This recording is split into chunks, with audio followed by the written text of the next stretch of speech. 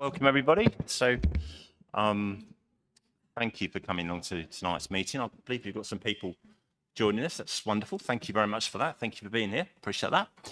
There's a few things I need to read out before we start. There's no fire alarm planned for this evening. Should the alarm sound, please leave by the nearest available emergency exit. That's generally going to be that one there, or the side one over there. Two of the closest exits through the glass door, which I'll just point out to you, and behind my behind me, but I think with this number of people, we go that way or that way. So closest exits enough. The glass doors behind to the left, and through the double doors onto the riverside behind you. Okay, so that's the meet at the Café des Amis, which is the cafe on the corner.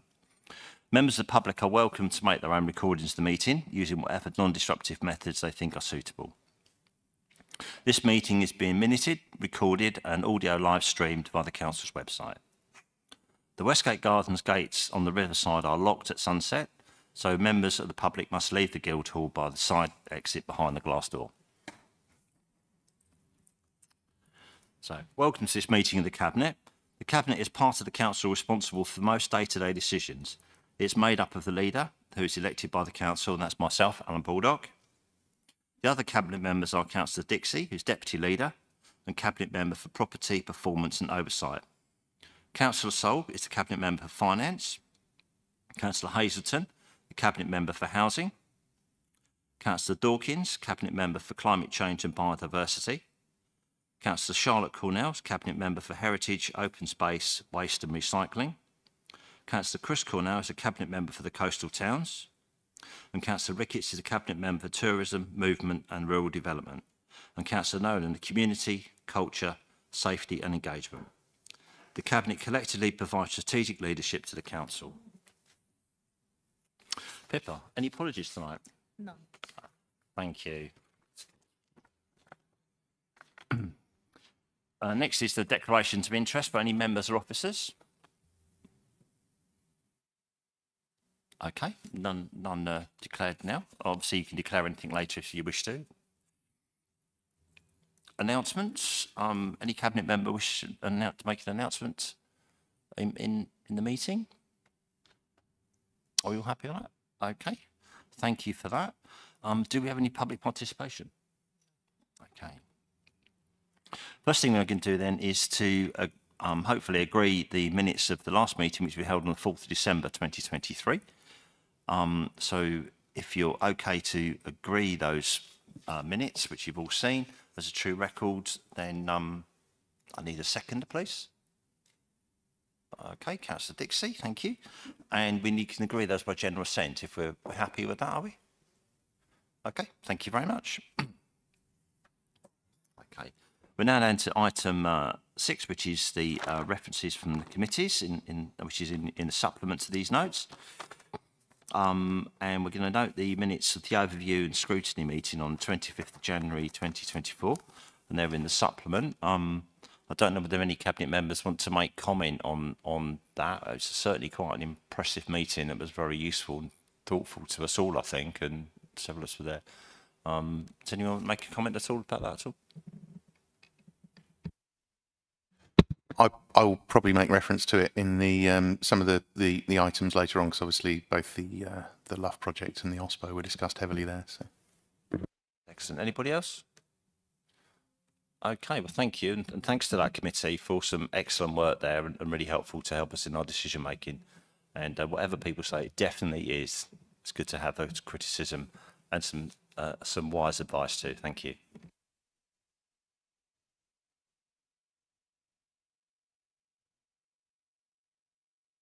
If we're happy, then we note that item 6 by general assent. I gather we're okay with that.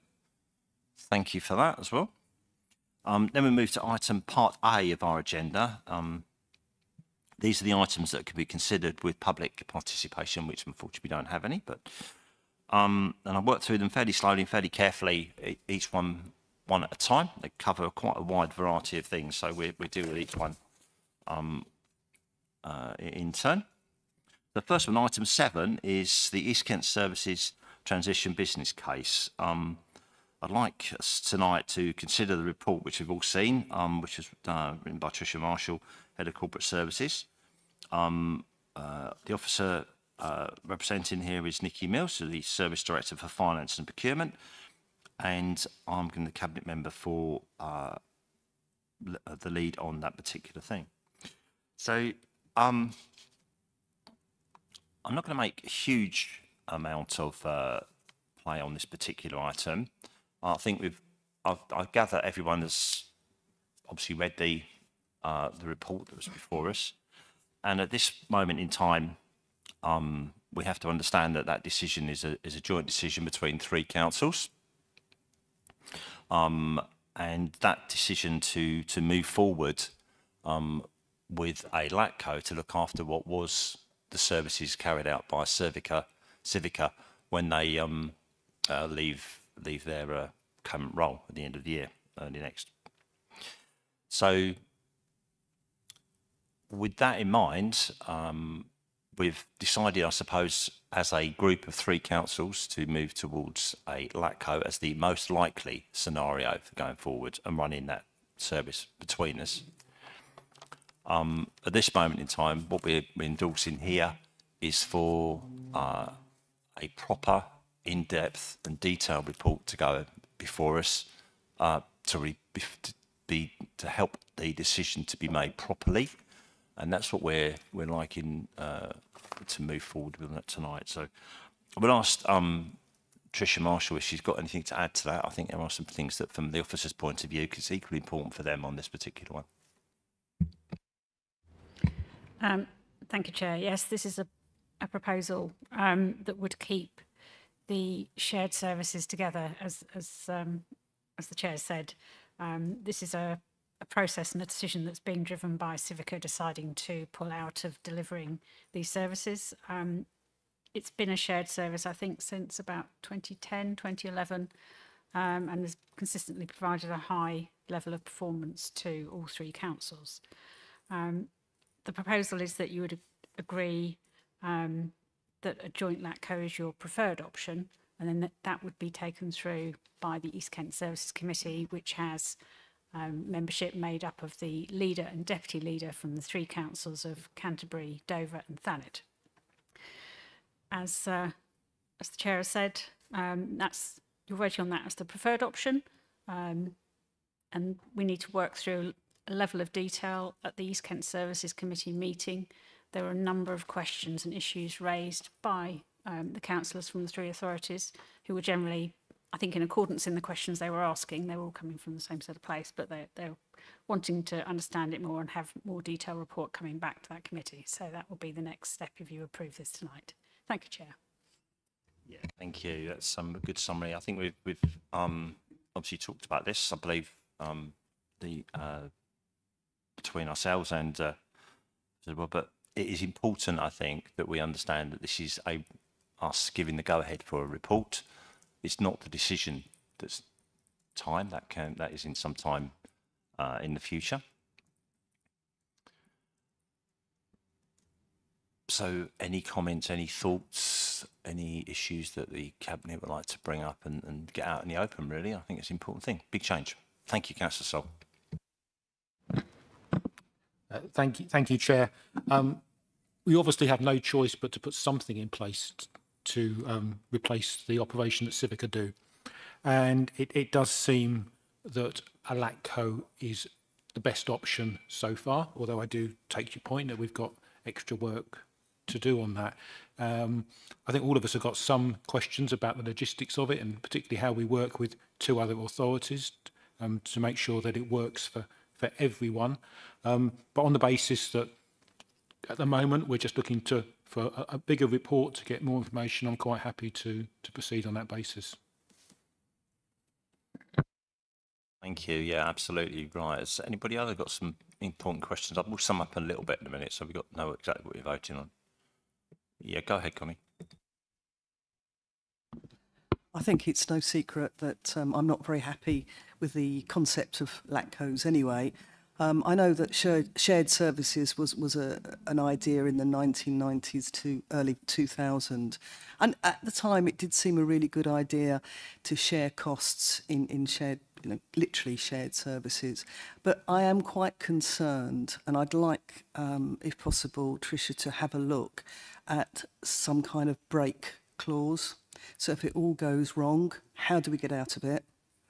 And I think in any contract that you have, in any business environment, you should think very carefully about who you get into partnership with. And not only should you think carefully about who you get into partnership with, but how do you get out of partnership? So if that could be considered, I'd be very grateful. Thank you. Yeah, that's a point we can note. Yeah, any other points at all? Okay.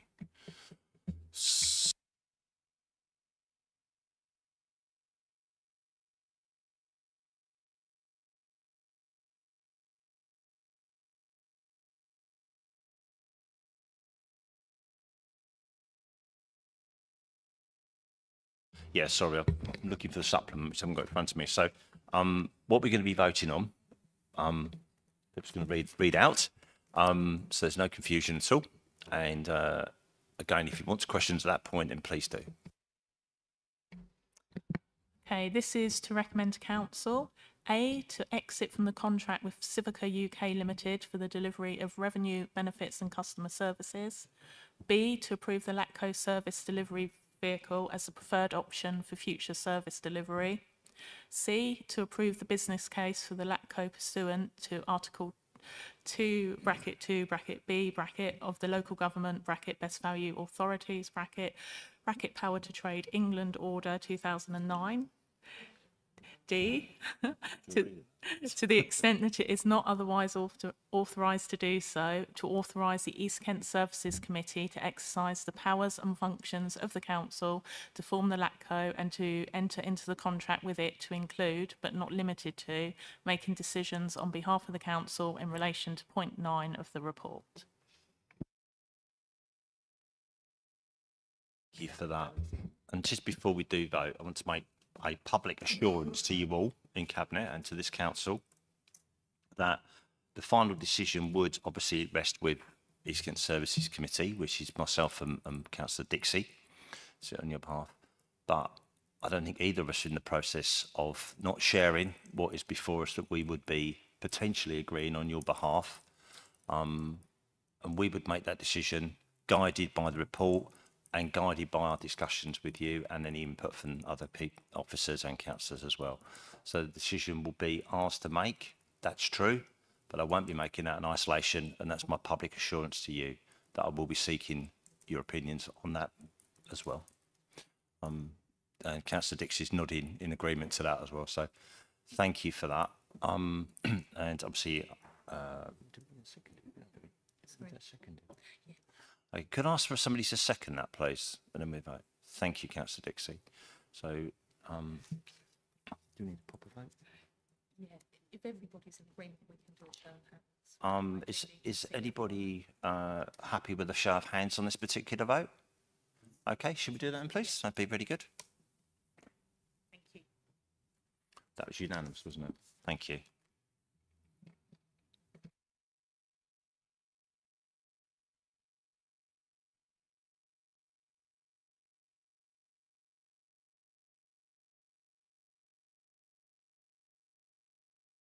This is the second act, and this is where two other people take over the rest of the meeting, almost, actually.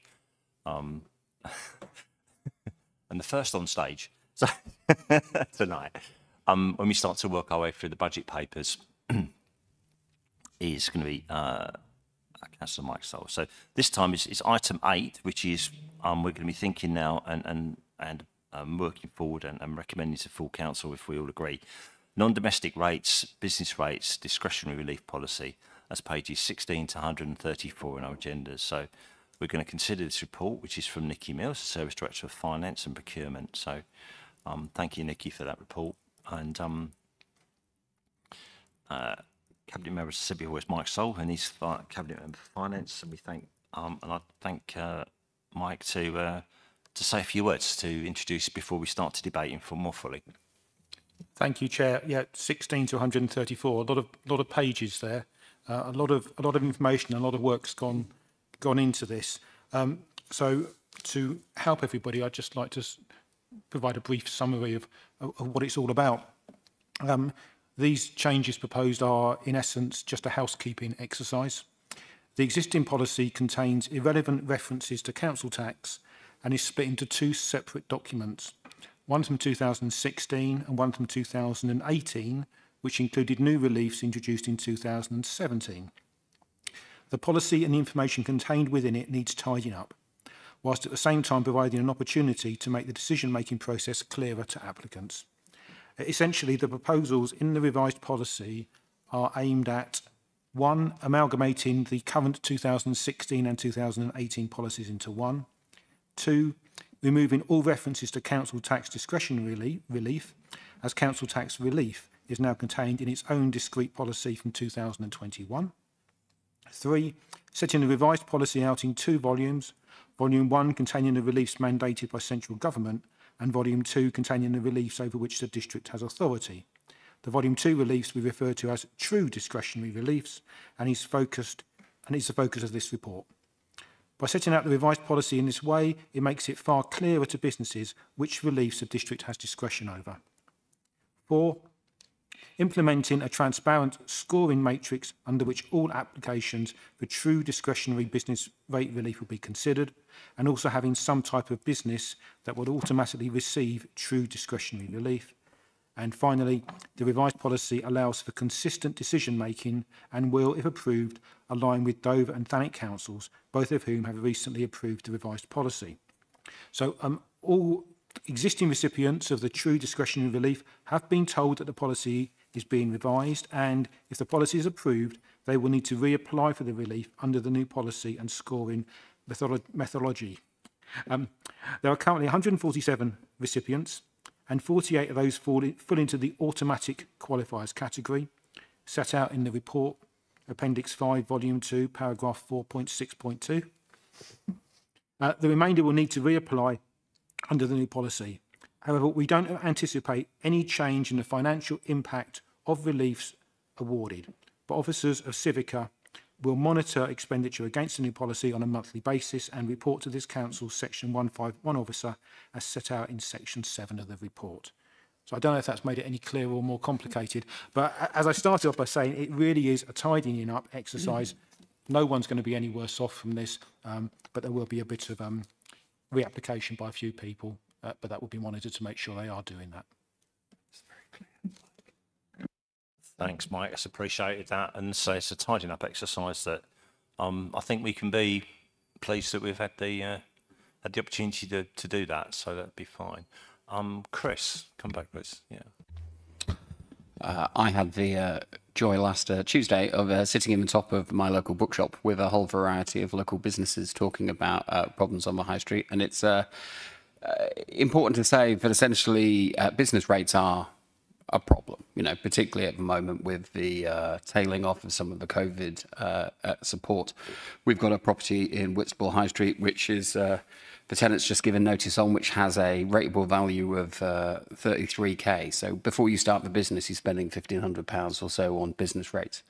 So this might be a tidying up exercise, but I think it's a timely one because I think that fundamentally, we need to give clarity to particularly charities and the voluntary sector and education providers and other people who might be able to breathe life back into our high streets about the ways in which they might be able to use retail premises for that. And I hope that in having a wider and more expansive corporate plan, which is focusing on some of those priorities, we can also help people identify some of the synergies with the work that we're doing in order to remove some of those blocks from our high street and breathe new life into them. So this strikes me as a really neat piece of work and far clearer for essentially people who are wondering, could I go into that space? What could I do with it? Yeah, thanks, Chris. Yeah, definitely getting that tabulated sort of likely businesses that will get business relief or not is a really helpful thing forward, isn't it? And I think taking too much discretion or taking the discretion away and making it more tabulated is definitely helpful. I'm sure it's going to make a big difference. So any other comments from anybody? Mel? Thank you. Yeah, just a little one really. Yeah, obviously that's a big report, and thank you for getting that all together and the changes. I just wondering, there's quite a lot to go through. Just asking what support there is for businesses on a sort of one-to-one level, you know, to speak to someone to make sure they're getting the right relief for their business, and to help them through the process if they need to reapply. Go ahead, Danica. Yes, I think the quickest way to get any support is through the portal on the website that goes directly to the team, but they are anticipating working with businesses one-to-one to support them.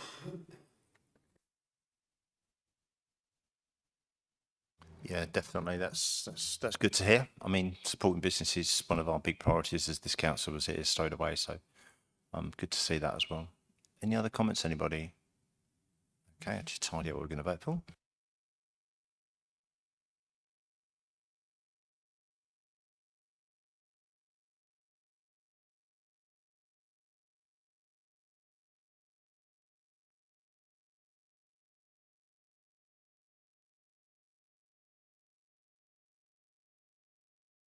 Do you want me to propose it, Chair? Yeah, why not? That's a really good idea. And seek somebody else to get a second. That'd be really good. Thank you. Yeah, in that case, I will propose that A, we approve a revised business rates discretionary relief policy in 2 volumes. B, approve the automatic award of relief to certain business types.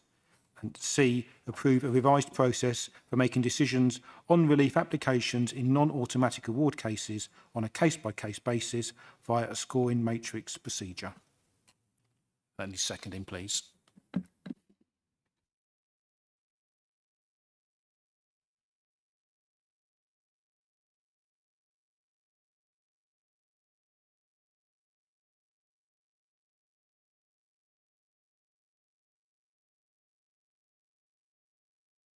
Anybody be voting against that at all? If not, we can do it by show of hands. So a show of hands would be good. Thank you very much. Okay, that's again unanimous. Thank you for that, Chair.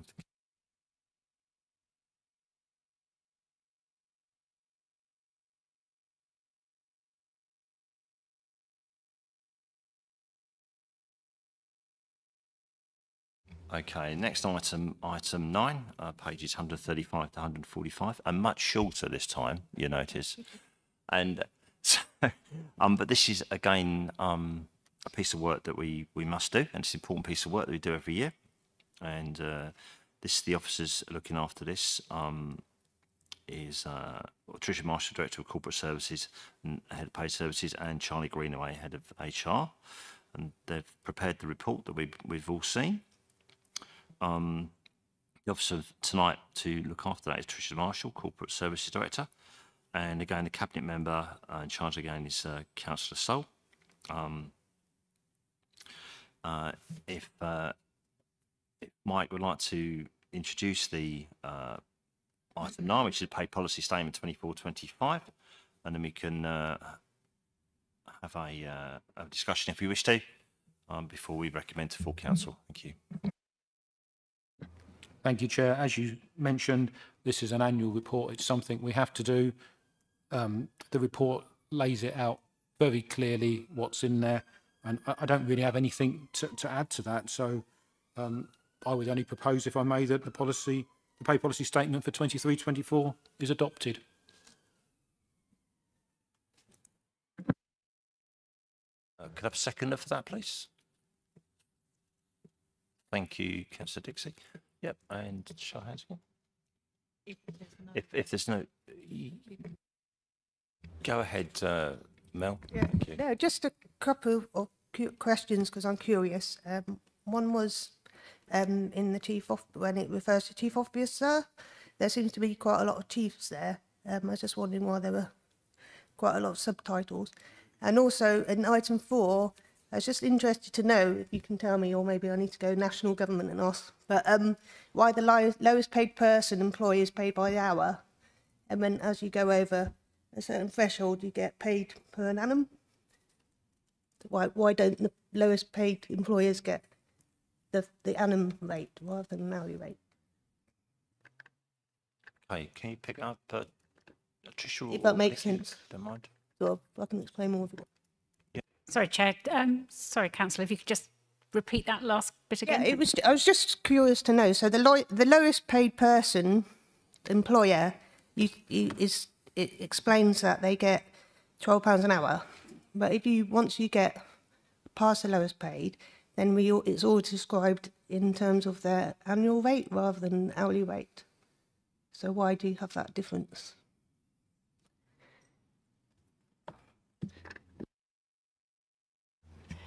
Yeah, thank you, Chair. It's probably because a number of the staff who are paid at that rate, they're not actually working a fixed number of hours. They might be doing variable hours, so their salary, their pay will vary month to month depending on the hours work that they actually do. So that's why we probably quote it that way around.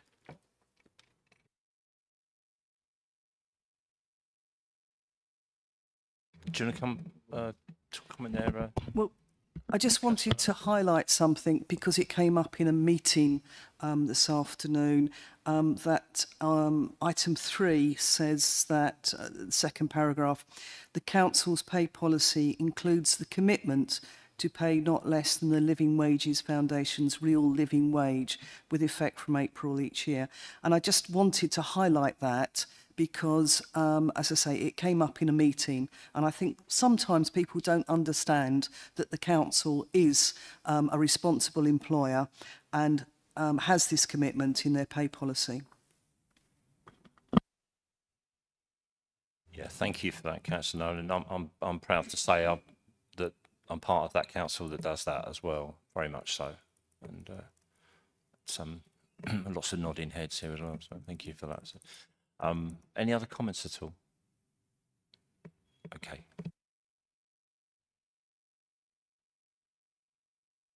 We know what we're voting on, and if there's nobody going to be voting the other way, then we can do that on a show of hands again, if it's okay with you. Okay, thank you. That's everybody again. Unanimous.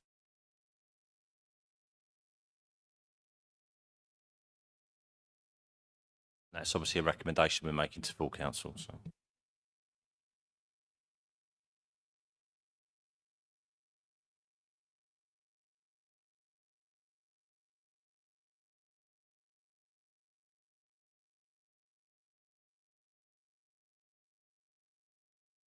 Just making sure I've not jumped forward now. This is the second instalment, well, third instalment really, Mike. So this is item 10, the council tax 24/25, to approve the council tax for the district, including Kent County Council, and the fire and rescue, and the Kent Police, and the parish council precept. So it's all the council tax elements there.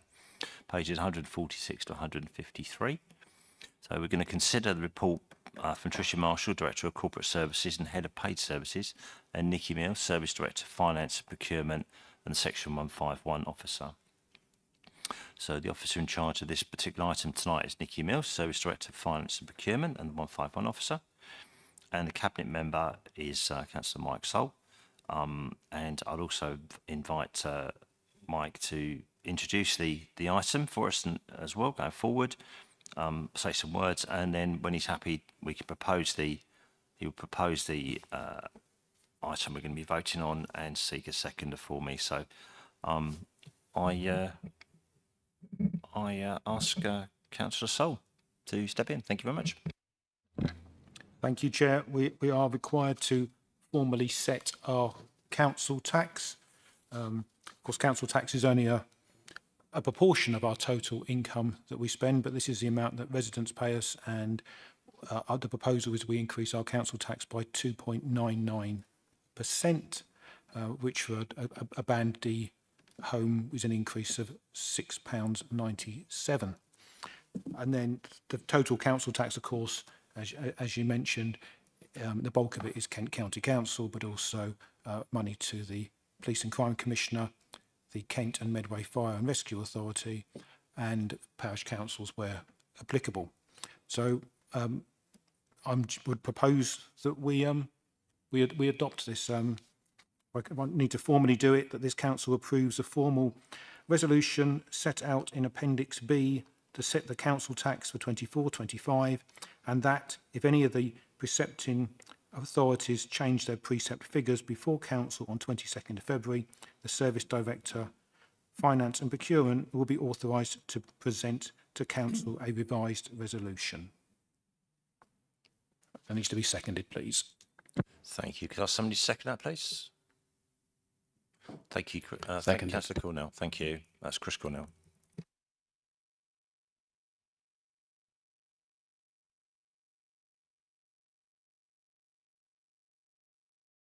Second. Okay, so we can ask any questions, any debate, any clarity before we agree or otherwise. That has anybody got anything to say? So, Councillor Chris Cornell. I appreciate that most laymen in the street, the council tax is just something that we entirely pick up and hold on to. But I do find essentially every time that we set it, it is useful and stunk to essentially see how your council tax gets split by various different people.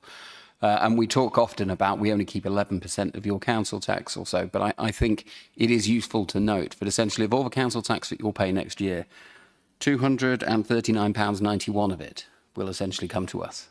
And I think that's important to essentially suggest when you look at what services you get for it. I think talking about the specifics is useful, but otherwise, yeah, happy to proceed.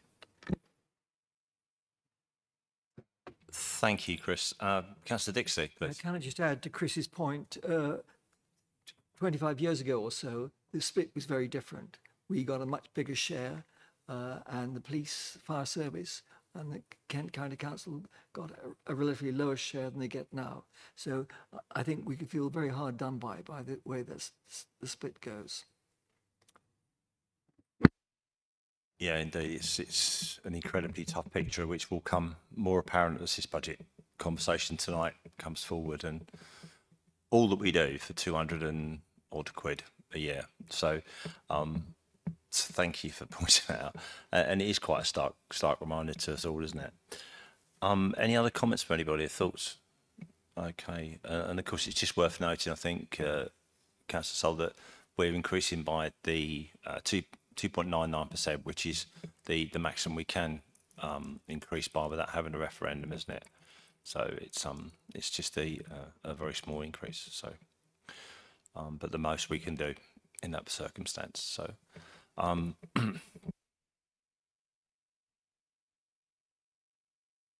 so it's been proposed and seconded. So, if we're all happy with that, it's just a show of hands, please. Perfect. Thank you. Okay, that's noted. That was unanimous. Thank you.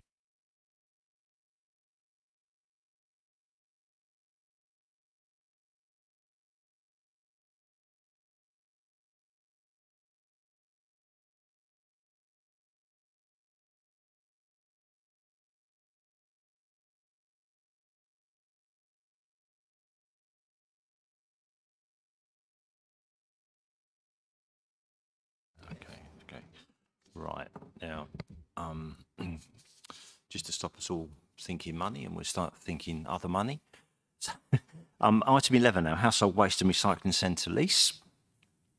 That's pages 154 to 159. We're going to consider a report by Bill Hicks, Service Director for Place, and Richard Hall, Head of Property and Regeneration. Now, this particular item, there is an exempt appendices, and if we want to discuss anything in that appendices, which is to do with the cost of the transactions that we're dealing with and so on and so forth, then we will have to go into private session. Does anybody feel they need to talk about anything that is in that private section, section C?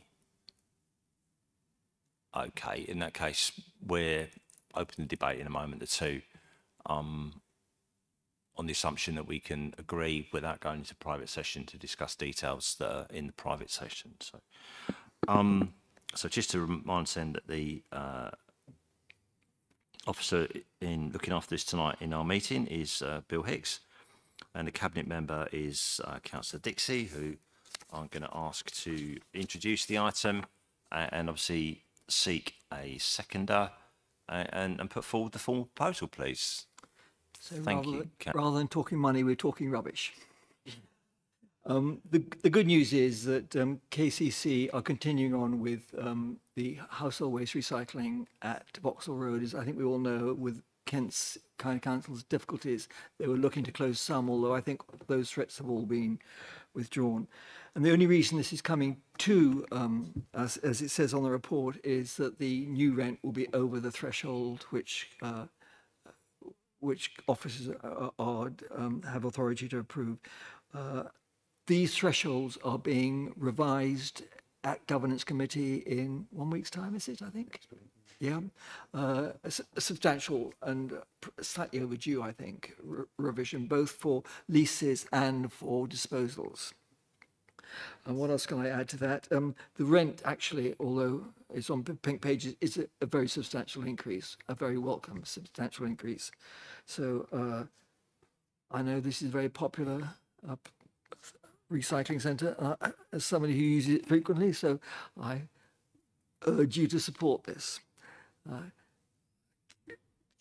Would it be helpful if I read out the resolution? Yes, please, if you wouldn't mind, Michael.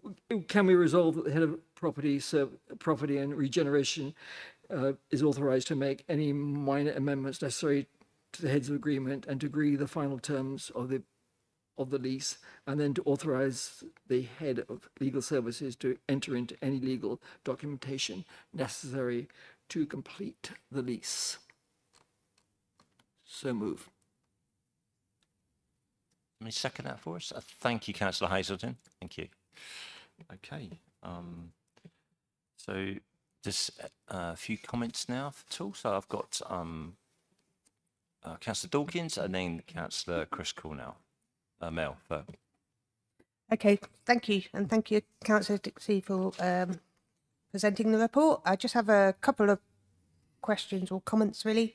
Yeah, very pleased that we're going to continue with the lease. That's great. Brilliant. I was just wondering, it's the tenant's been holding over for quite a long time, so I was just wondering why it was since 2016, so why didn't we renew this lease earlier, especially since we're getting a lot better rent now. And also, scooting through to the climate change impact assessment, I noticed that there's no impact whatsoever.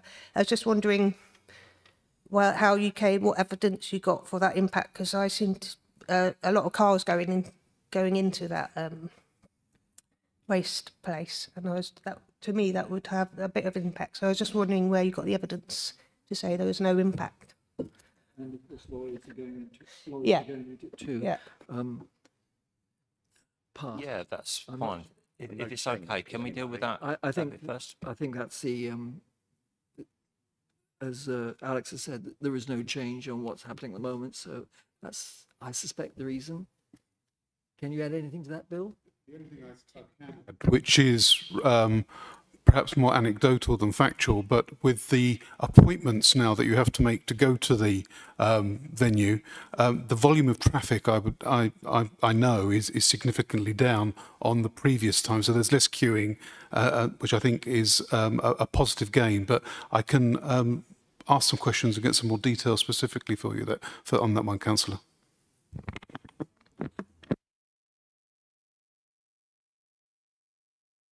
And then then the question about the holding over since 2016. What was the reason for the wait? I don't.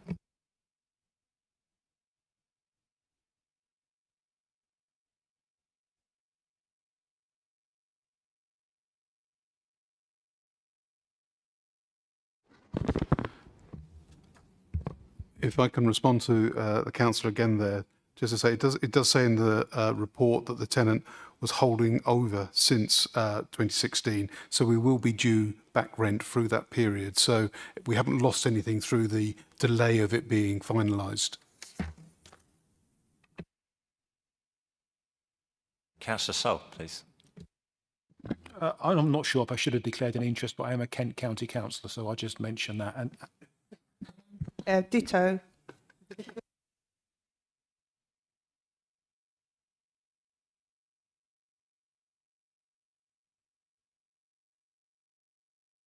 Okay, any other points on that? Otherwise, I think we're reasonably happy to accept. I think so. Show of hands again. We can do that by show of hands. I think if there's nobody like to go. Okay, and again unanimous. That's good to get these things tied up as well, and good to get another lease under some money coming in. Yeah, good one.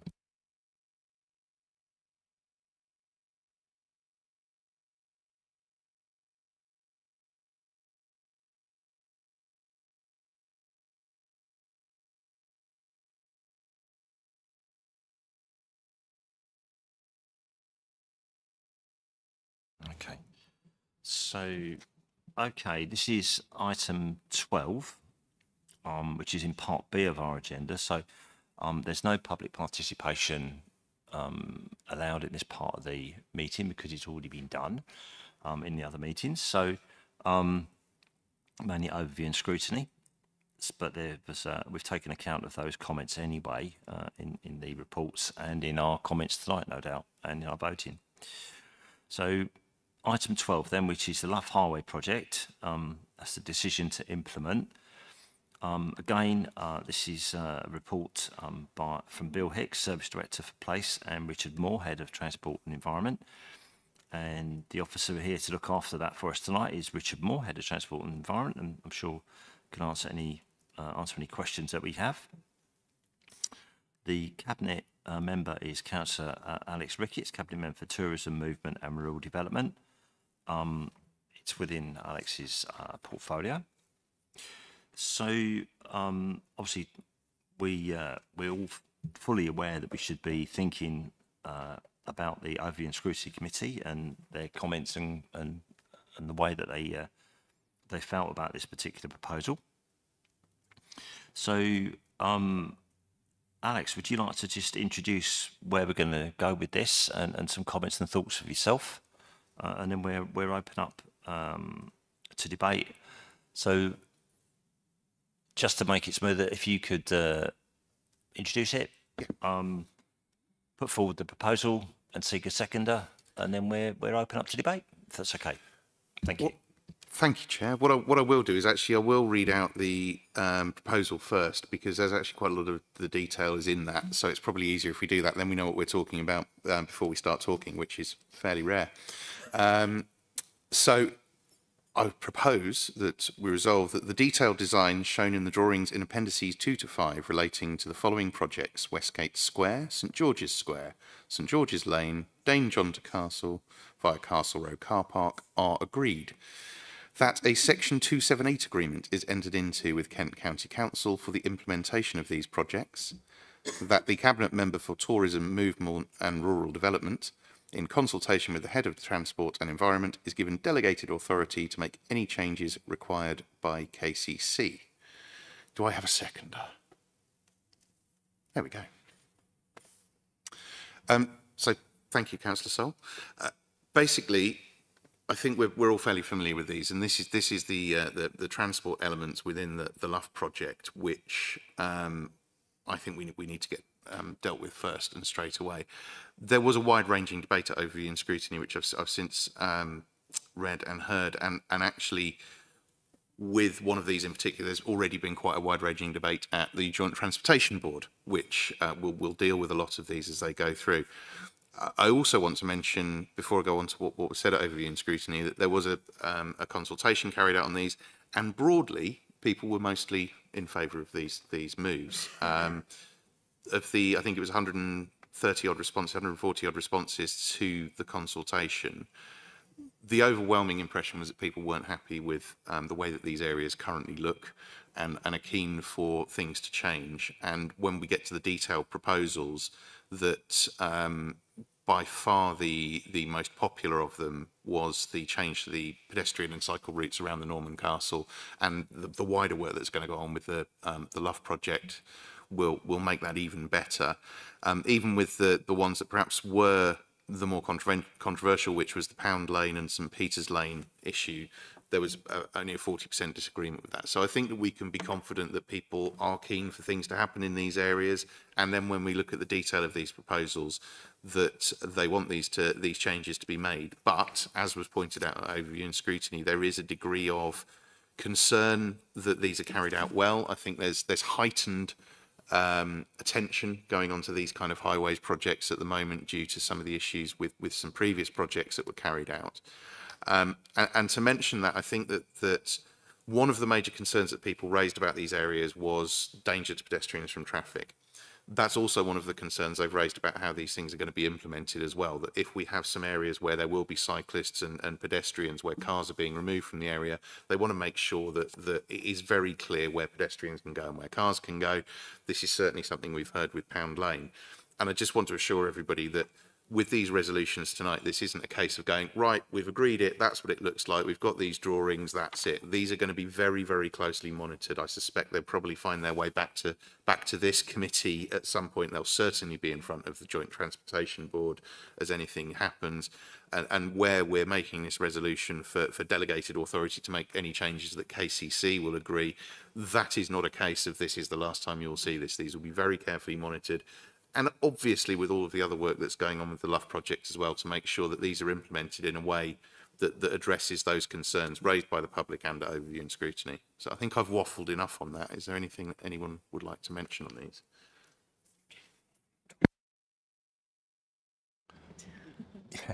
Yeah, that's good. So, if I could be really cheeky, because I was going to ask Charlotte whether she could just take a few views about more generally how these fit into the Luff project in general, if you're happy with that. So maybe if I take Mike first and then come to you, is that okay? Yeah, thanks. Yeah. It was just a simple question. Can it be confirmed that Age UK are now happy with their minibuses and other parking arrangements? We certainly understand what they need, and the drawings set out their locations for their 4 minibus locations. I think we still need to meet with them to make sure we've got it exactly right. But the intention is that, yeah, the provision that they've got now will still remain. Thanks, Charlotte. Yeah, Thank you very much. So the highways consultation fits into a pattern of other consultations to deliver the Levelling Up Fund project. This was one of the first public-facing consultations in the overall grand project, because so many of the highways proposals require time and to implement and multi-agency agreement. I think we were really pleased with the level of engagement that we received, and the consultation and data crunching I thought was excellent. And I really appreciated how Overview and Scrutiny took note of that and also complemented the consultation exercise. I do have a few comments to make, as it's not my report. I'm sort of posing them back to Alex and or others. So the closure of Pound Lane, the impact on car parking queues leaving the Pound Lane car park at peak time isn't something that can be ignored. It does have an environmental knock-on as well as frustrating people trying to leave the space. To future plan for other ways we can alleviate some of those frustrations, very much the partial resurfacing and repainting of the directional lines and arrows within that car park would help hugely. Equally, some planters or barriers, because what you have at the moment are people trying to exit from 3 or 4 or 5 different locations, and the squeeze to the barriers only increases people's frustrations. I know, many people will know, that you can be stuck in Pound Lane car park at Marlow Theatre exit time for up to 30 minutes. And that's not an acceptable environmental outcome for the centre of Canterbury with everything we're trying to do. So I would really like us as a cabinet and as a council to make sure that we bear future plans for that car park in mind. Equally, we should look at the impact of the Millers Field co-timed exit on what's happening in Pound Lane, because these are all environmental consequences. As people pour out of Millers Field, they're also coming out of Pound Lane. The crunch on the causeway is huge. People do not know that they can head down past the other car park and swivel through up past Northgate and out, because most people are visitors to town. This is compounded by the fact that the Luff walking routes are proposing putting perhaps an extra pedestrian crossing near St Radigan's car park, which will again slow down any traffic that might be wanting to take the Northgate exit out of town. So I do urge the consultative exercises to do with the LUF to make sure that they're talking to each other and we're not making the problem worse at Pound Lane. I highly support the closure of Pound Lane coming onto the Westgate Towers. Absolutely, it's the right thing to do. But our future planning for what we do with those two car parks, Millers Field and Pound Lane, has to bear that congestion in mind, because the environmental outcome is not satisfactory given these changes to the proposals. And actually that should be, I think that should be noted in the environmental impact assessment. There should be a sign, I believe, on the Pound Lane car park which warns about the waits at peak times to exit, and that other car parking options are available at X and Y. I think we can encourage people to get out of our ring road car parks that way and use the multi-storey at Station Road West, which offers a much more affordable option to park at peak times and allows you to escape at twice the speed should you be heading back to Whitstable or Herne Bay. On the bus station in St George's Lane, I'm really pleased to see that the report suggests there'll be a further short consultation on the bus shelter design. I think that's absolutely excellent and necessary. Please could we include schools, and we do include the Canterbury Academy Trust, but please could we also include the Dover Road and the New Dover Road and the Old Dover Road schools, because most of those schools have one pickup at their school and later pickups all co-terminus at the bus station. And I know that for a lot of the students in the city, the bus station is an area of, well, refuge and concern in equal measure. And I know that a lot of people under the age of 18 and their parents will want to feed into the study. So please include those schools. I'd also like to see, I've seen the list of people we consult with, and it's excellent, and I know we're always looking to add to that should we feel that opportunities to broaden opinion are there.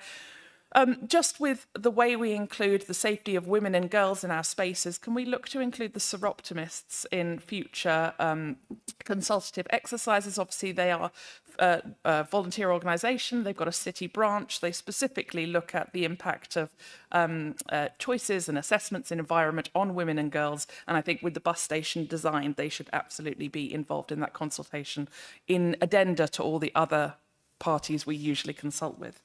On St George's Square, the cycle hub proposed to be located between the trees. We need to make sure, if that does happen, that we protect the trees that are there from informally being used as cycle lanes and damaged from continual brushing and impact. I also want to make sure that this consultation exercise is talking to the LUF walking routes consultation exercise and exhausting whether or not Burgate Lane, which has a sort of two-tier pathway, could be used for the cycle hub instead, removing the potential impact on some of the trees and getting an area by that roundabout used in a different way. I know it's been fed into the LUF walking routes feedback, but I want to make sure that we don't sign a deal here that prevents us making a better choice in a few months' time. With that in mind, planters used as bins. We've already found on the high street that many of our new planters are being used as bins. And the Cannon Co team and the Open Spaces team, we're looking at what we can do to remedy that. But I think the suggestion from Overview and Scrutiny about co-locating bins near planters wherever possible is definitely something that we should look at and is a good step that I would support. So any budget that's available for further bins near our future planned planters, I would be very grateful for as the Cabinet Member for Waste and Recycling. We will look, hopefully, as we roll out on-street recycling to make sure that those are on-street recycling options too. And indeed, if we're purchasing new bins, and we're also thinking about rolling out on-street recycling, let's make sure we're speaking to Cannon Co and the waste team to see if some of those could be some of our first efforts in that regard. Finally, I'd like to, the resolution that Councillor Ricketts read at the beginning, we delegate authority to Councillor Ricketts and the team to make changes should KCC so request. I'd like to extend that so that changes could be made should other LUF consultation recommendations, or perhaps if we need to make changes, not just if KCC require the changes, but if our other consultations lead to slight highway changes, for example, on planters or cycle hubs, we haven't tied our hands by making KCC the only authority that can make changes. Thank you.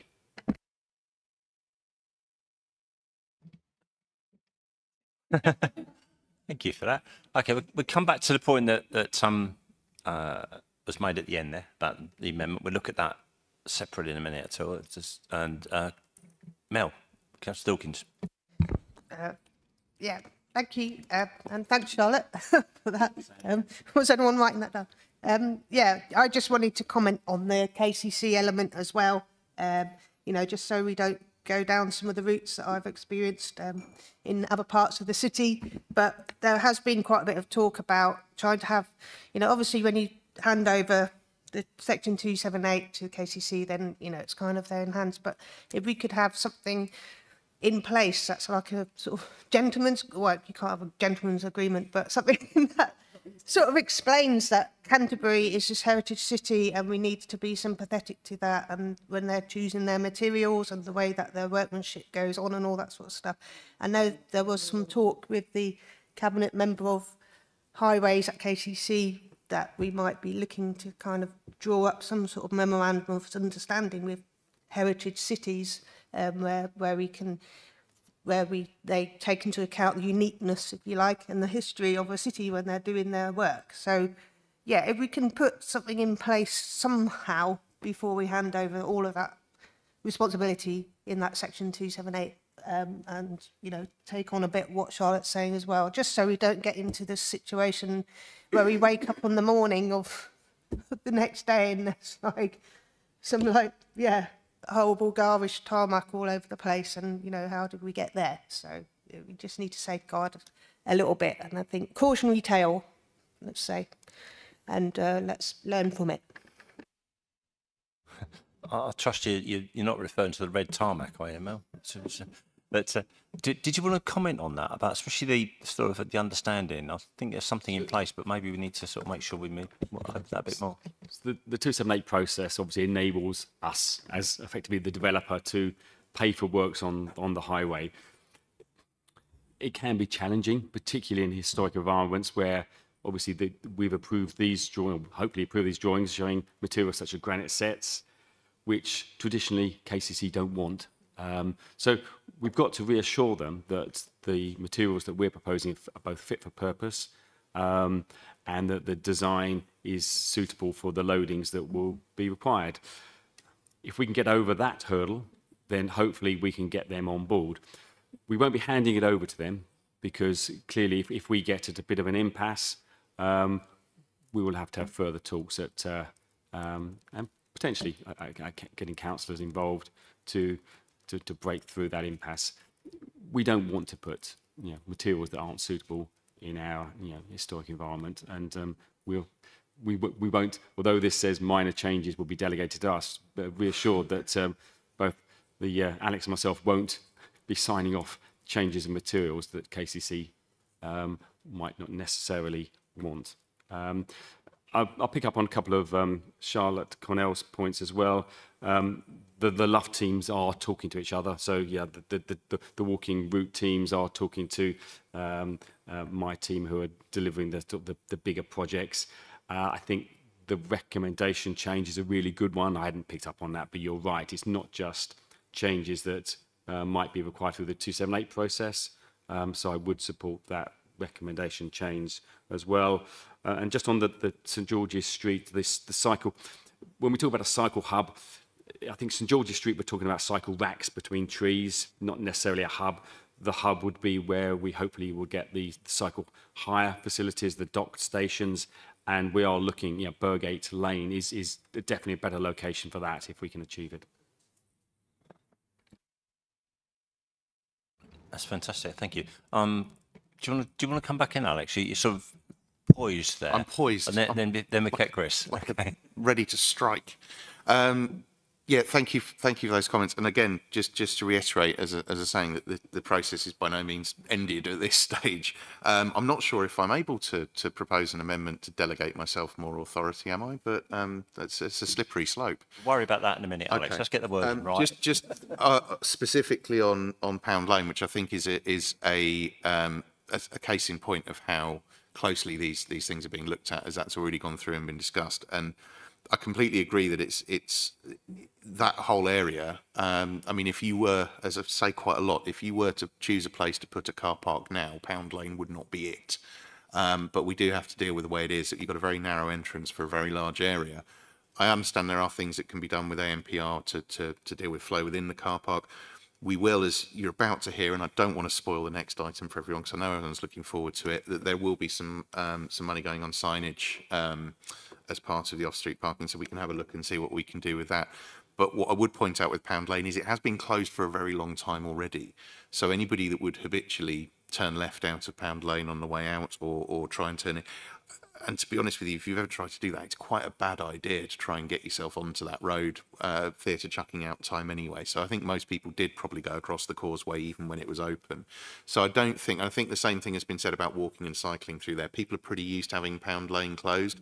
It's almost a really, really good way, if you were to introduce these proposals, is to close the road for quite some time before you pedestrianise it, so that actually that behaviour change will already have happened before it's come in. I know that was discussed in detail at JTB the other day, but no, I'll pass over for the legal bit now on that amendment, which I think is a great idea. Delegate more power to me, please. Okay, we'll deal with that word in a moment. So, Chris, do you want to come back on a few points there? Yeah, I mean, less comments than Charlotte. I just wanted, it strikes me essentially that the thing on, we might want to give ourselves some greater dispensation, but essentially we also have to come to some type of arrangement with County Council. You know, this is about establishing some type of security for them in how we're operating. Yeah. I'm confident enough that the assurance we've received in comments here is that the plans are not just the flow of traffic, but also specific in relation to the materials essentially used. And I think deviations from that, which I think is Charlotte's concern, we would flag as essentially kind of like red flags that, you know, we're established. We've not, you know, we're not specifying kind of particular materials just for fun. We're, you know, we're highlighting them because we consider it important, and that was what was part of the consultation. So if Richard thinks that there's sufficient assurance, and we're happy that that's how officers are going to proceed, I'm happy with that as a solution. I just wanted to essentially check as well. It's good to hear the different parts of the LUF are talking, but it's useful to also ensure that the conversations for overview and scrutiny are shared amongst multiple parties of the LUF.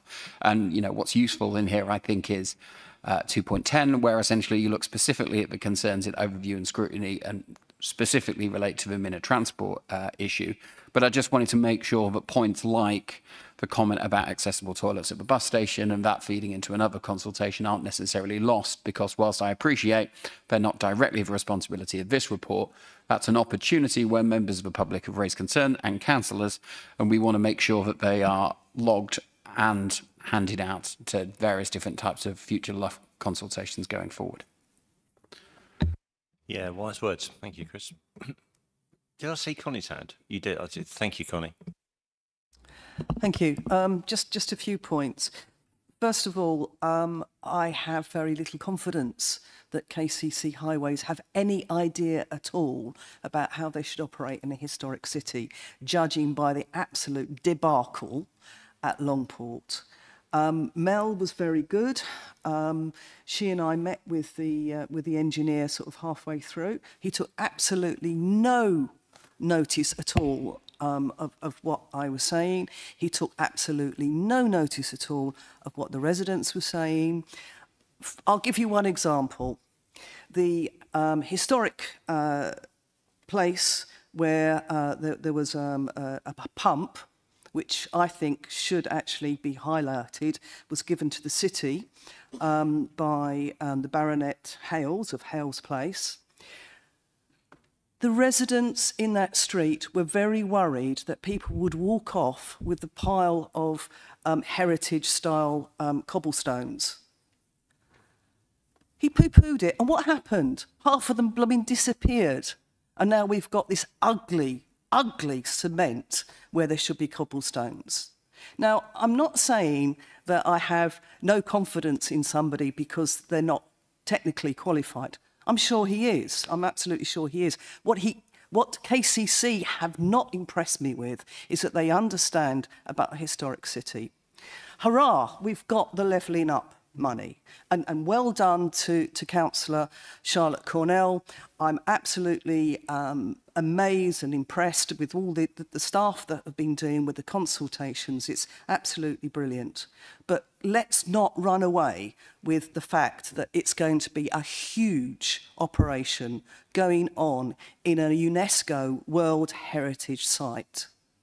And I would like to see some assurance, I take your point, Councillor Dawkins, about a gentleman's agreement. No, I'd like to actually see KCC Highways people go on a course on how to work in a heritage city, because I have very little confidence in their competency in that at all. They have destroyed a historic view quite wantonly. When you look up from Burgate Lane to the Old Cemetery Gate, we've now got the ugliest post ever. That is a historic view which they paid no attention to at all. So my first point is, I don't trust them. I don't trust them that they understand that a UNESCO World Heritage City, that they have any idea at all. So I would like to see something quite tighter than that. The second point is, I'm quaking in my boots here, Councillor Ricketts, with your delegated authority. Well, just hang on, I'm nearly there. First of all, as I understand it, this is a very different set of projects to the Longport one, and not least that, I'd hope that I'd be able to keep a better eye on it, perhaps. But we will be carrying out the work, so we will have a degree more control over this. I do take your point that we've got not only that one, but there's another piece of work that's been carried out by KCC in the district, which is causing some consternation at the moment. And as I said, that we do have a greater degree of control and scrutiny over these projects than we do from those, both in terms of the way these are being carried out, and I suspect in terms of our attitude to these projects than those ones which went awry in the past. So I think that we will have a little bit more control over this one. So yeah, just hopefully put your mind at rest on that point, that we'll be able to do that. And obviously those points are well taken. I think it's I think even if it was the same people undertaking the work previously, they would probably be aware of the outcome of the previous work and the controversy that's been caused there. So they're going to be a little bit more careful if they do get involved again in the future. Thank you. I want them to be a lot more careful. Okay, fair enough. The second point that I wanted to come to, I'm a bit quaking in my boots with this delegated authority that you've got. Who's going to be checking up on you then? You. Right. Fair enough. So the other thing I just wanted to say, I totally agree with what's been said previously. Let's not take away the planters because people are using them as rubbish bins. Let's put rubbish bins there as well. So thank you.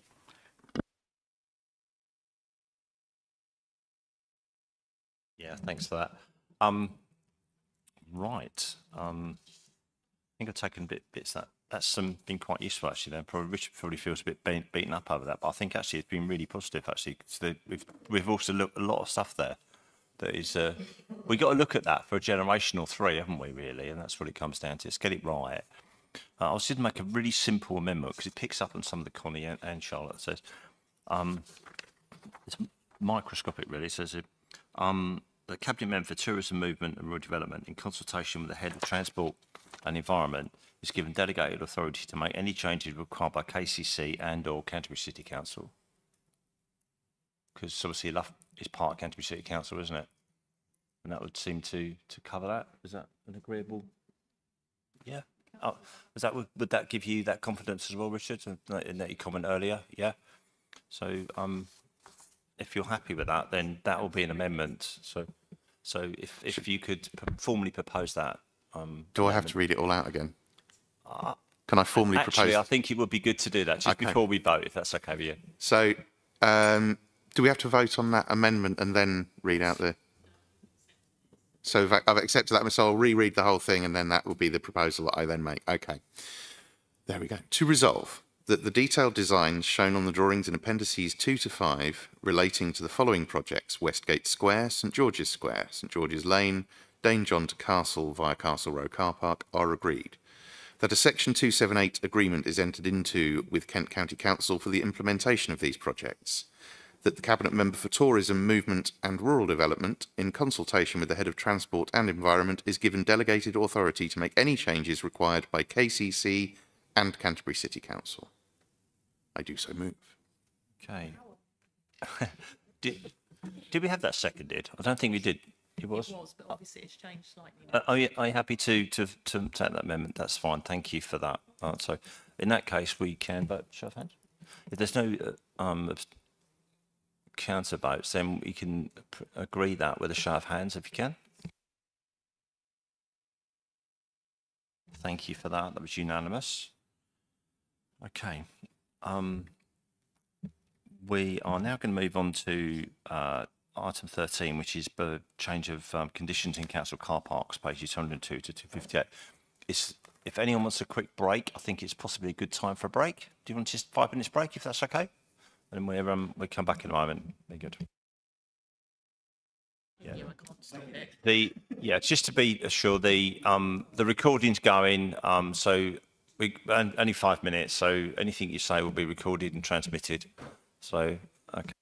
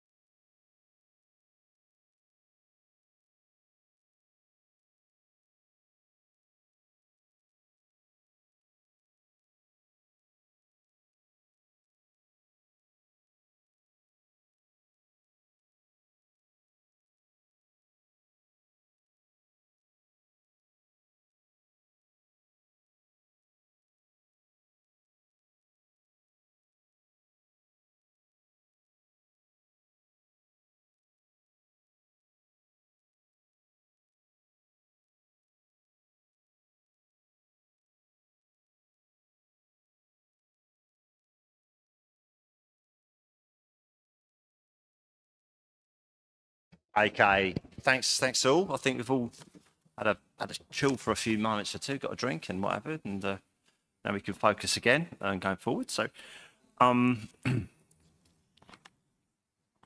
okay. Item 13 then, to propose changes and charges and conditions to council car parks, pages 202 to 258. We can consider the report by Bill Hicks, Service Director, Place, and Richard Moore, Head of Transport and Environment. The officer that will be looking after us this evening for questions in the primary sense of the word will be Richard Moore, Head of Transport and Environment. And the Cabinet member who's going to be taking from this point onwards almost is Councillor Alex Ricketts, who's the Cabinet member for Tourism, Movement and Rural Development.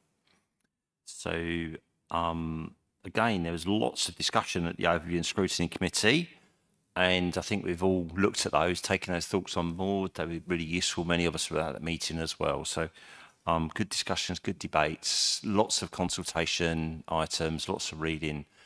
And I'll say it now, I was really, really pleased that so many people had taken the time and effort to actually write in with their thoughts and that. I mean, obviously, not always agreeing with what we've done, let's be honest about it, but it was good to have their points of view.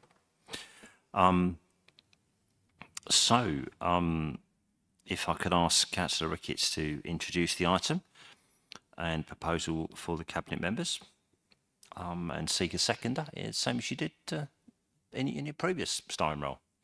Over to you, Alex. Thank you, Chair. I will talk briefly before I read the wording of the proposal, because the wording of the proposal is a lot of numbers of items. So I thought it would be useful to actually put some colour around that before we go into. So what we're effectively going to resolve this evening, hopefully, should this be successful, excuse me, is that we will adopt the proposals that were made some time ago that went out to consultation, but with some changes that have been made as a result of that consultation. As you may have noticed, it has caused a degree of debate. There have been a lot of conversations, a lot of feedback to the consultation, and some really good discussion at Overview and Scrutiny the other night as well. I've been out talking to a lot of people. I think we all know that changes to car parking, particularly when that involves price rises, is going to cause a huge amount of concern among residents, quite rightly. And I think I'd start off as I did when I introduced this item before it went out to consultation by saying, under no circumstances did I want to put prices up in any way, shape or form. I think that's always going to be the first point, is how can we limit what the impact will be. But we do find ourselves in a financial situation, as we are about to hear later on, spoilers for another item again, that we have to do this, and we do have to raise revenue. We've already looked at council tax and where this council can continue to provide its essential services, we have to fund it somewhere. And unfortunately, car parking prices is one of the areas that we have control over.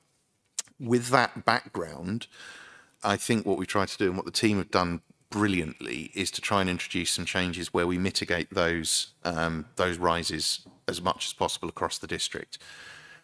There is some good news within this, which I will, if Cabinet will indulge me, go through one more time, is that this does include the reopening of Sturry Road Park and Ride, something that we all agreed to do, which I think is an overwhelmingly popular, and actually the couple of things I'll talk about were overwhelmingly popular in the consultation, that residents do clearly still want Sturry Road Park and Ride reopened. The consultation was very clear on that with the responses. And adding to that, that with the introduction of a residence rate, that all of the park and rides will be available for residents from as low as £3.20 a day to park all day in the park and ride, get a low emission bus into the centre of Canterbury, which I think is fantastic. Now, there has been some debate as to whether this is the cheapest park and ride in the country.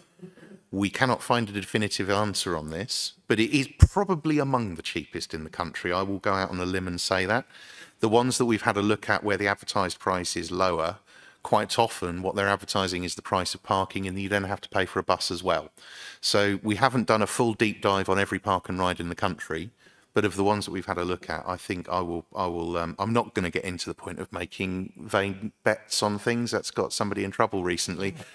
But I think that we can be rightfully proud of the fact that we are offering a very, very reasonable park and ride service there. We will also be restoring the 3-hour blue badge free limit in council car parks, and added to that as well, we talked about Pound Lane earlier on. we will be increasing the number of disability bays from 10 to 15 in Pound Lane. So we already have dedicated car parks for blue badge holders within the city centre as well. So we'll be increasing the provision and doing away with what was quite a, I feel, discriminatory measure to put that down previously. And the final one, of course, is the overarching point of the banding of the car parks across the district, having a district-wide parking policy and introducing a 10% residence rate within that. Now, this is an area that's caused a degree of consternation, because when we have made for a consistent price across the district with these bans, that does mean that there are some slightly larger rises in some car parks than there are in other areas. But some of those car parks in the Band 3 area will actually be cheaper as a result of these proposals. I would love for the local press to print the full price list as opposed to... I'm being heckled from the public gallery by what appears to be a sat-nav. The park and ride is down the road.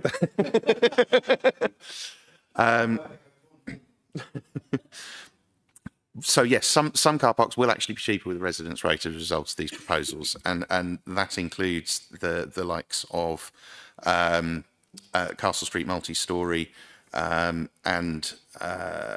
Castle Row, Longport, St Radigans, and within that as well, where we've not been able to apply a residence rate in Wincheat, Gladstone Road, Shaftesbury Road and Victoria Street, although removing the seasonal charging means that actually over the course of a year, if you were to park there every day over the course of the year, then that would actually be cheaper on a day-by-day basis in those car parks. And William Street in Herne Bay will be one of the cheapest car parks in the district with a residence rate at £1.70 an hour. Now, to move on to the changes that we made, we did listen in the consultation. One of the key things, as we did mention, was removing the free parking time in Whitstable. We listened to the concerns on that, and for the period of this order, we'll provide a 30-minute free period at Shaftesbury Road in Whitstable to ease the transition from that previous free period, to allow people who aren't able to make other arrangements for the school run to be able to use that car park for drop-off, which we hope, and have spoken to quite a lot of people in the area, which we hope will ease that transition for people while they're able to make other arrangements. We still remain committed to the idea that we don't want to encourage people to drive on the school run. I think it's the national policy, it's the policy of a lot of schools that they want, wherever possible, for kids to come either by walking or alternative transport means, or ideally the bus. But we do understand that there would be some difficulty of just removing that straight away. We've also would hope to move Oyster Car Park and Beach Walk, which were going to go into Band 1, down to Band 2. We think that the way those car parks are managed and the way they are at the minute with the level of congestion, that would be manageable. I don't think it will encourage excess traffic to those, and that would be in there. And we would keep the Band 2 cap across the district at £20 a day, so that those charges aren't punitive. That's everywhere, not just those two car parks. We've also, on the basis of some strong consultation responses, and from my colleague with responsibility for the environment on Cabinet, we will be able to keep the 20% electric vehicle discount on annual parking permits. The rationale for removing that on parking prices was that this didn't really act as an incentive for adopting an electric vehicle if you got slightly cheaper parking in the district, and with the residence rate as well, then there are other incentives available. However, we can see that on parking permits, if you're making a decision on buying a car and you have a parking permit, a 20% discount on that permit would actually have a financial impact on your decision. So we decided to keep that as well. And we'll also be retaining the free overnight parking in William Street from 9 PM to 7:30 AM as well, which we hope will be greeted at least slightly more positively by local businesses. These changes will cost approximately £40,000. They've been costed, some excellent work's been done during the course of the consultation. They've been costed in, and you'll hear on the proposal that we want those to be taken note. Unfortunately, that does mean that there's had to be some savings made elsewhere. Part of these proposals is that we have reintroduced a budget for incentives. Things like free parking around Christmas or parking for events and festivals. We wanted that to be actually quite a high budget. We wanted that to be somewhere in the region of £30,000 initially. The finances simply don't work, but I am pleased to say that we still managed to retain £15,000 for that in the parking budget. that's something that the ambition in the future is that we would like to expand that a lot more, that we can do that where we can have those. And I also want that to be taken in a way where I will remove delegating authority myself, that should be a decision based on the corporate priorities of the council, not at the whim of a cabinet member or an elected official. So I would want that to be part of a decision-making process that happens with the head of transport. So I think that there's a lot in there. And there's a lot of detail in the report, but I'll make the proposal as it stands at the moment. Those changes I've described, I'll refer to by their number in a minute, and they are available in the report. So I propose that Cabinet resolves that the changes are made to the advertised proposals in respect to items number 3, 6, 13, 14 and 35 as set out in the report. That items number 1 to 54, which include the changes above as set out in the Appendix 1, and the proposed permit charges, item number 55, as set out in Appendix 2, are implemented on the 1st of April 2024. That the financial impact of items 56 to 61 are taken into account in the 24-25 budget. I do so propose. Seconded. Thank you, Councillor Salt. So seconded by Councillor Salt.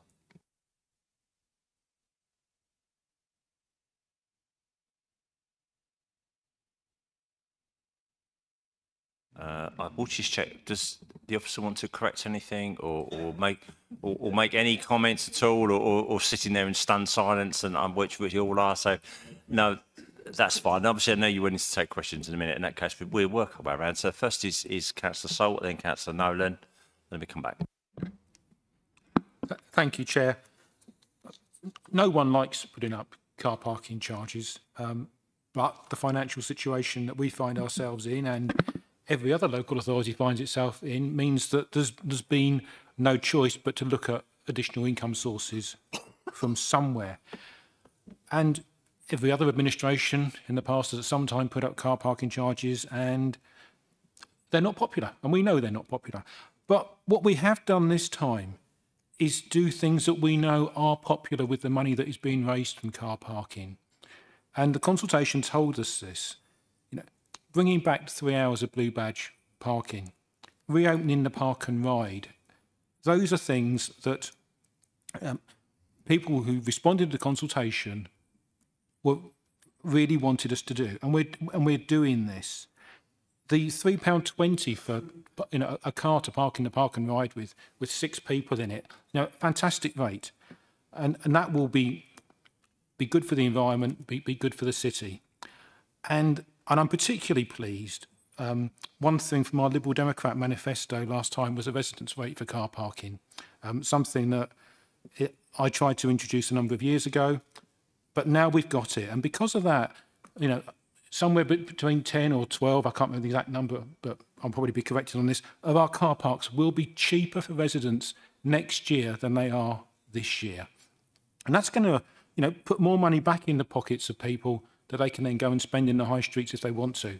So you will be able to park in the district, if you're a resident of this district, somewhere cheaper than you can currently park, if you don't mind, perhaps just walking a little bit further. So I think this is a really good set of proposals.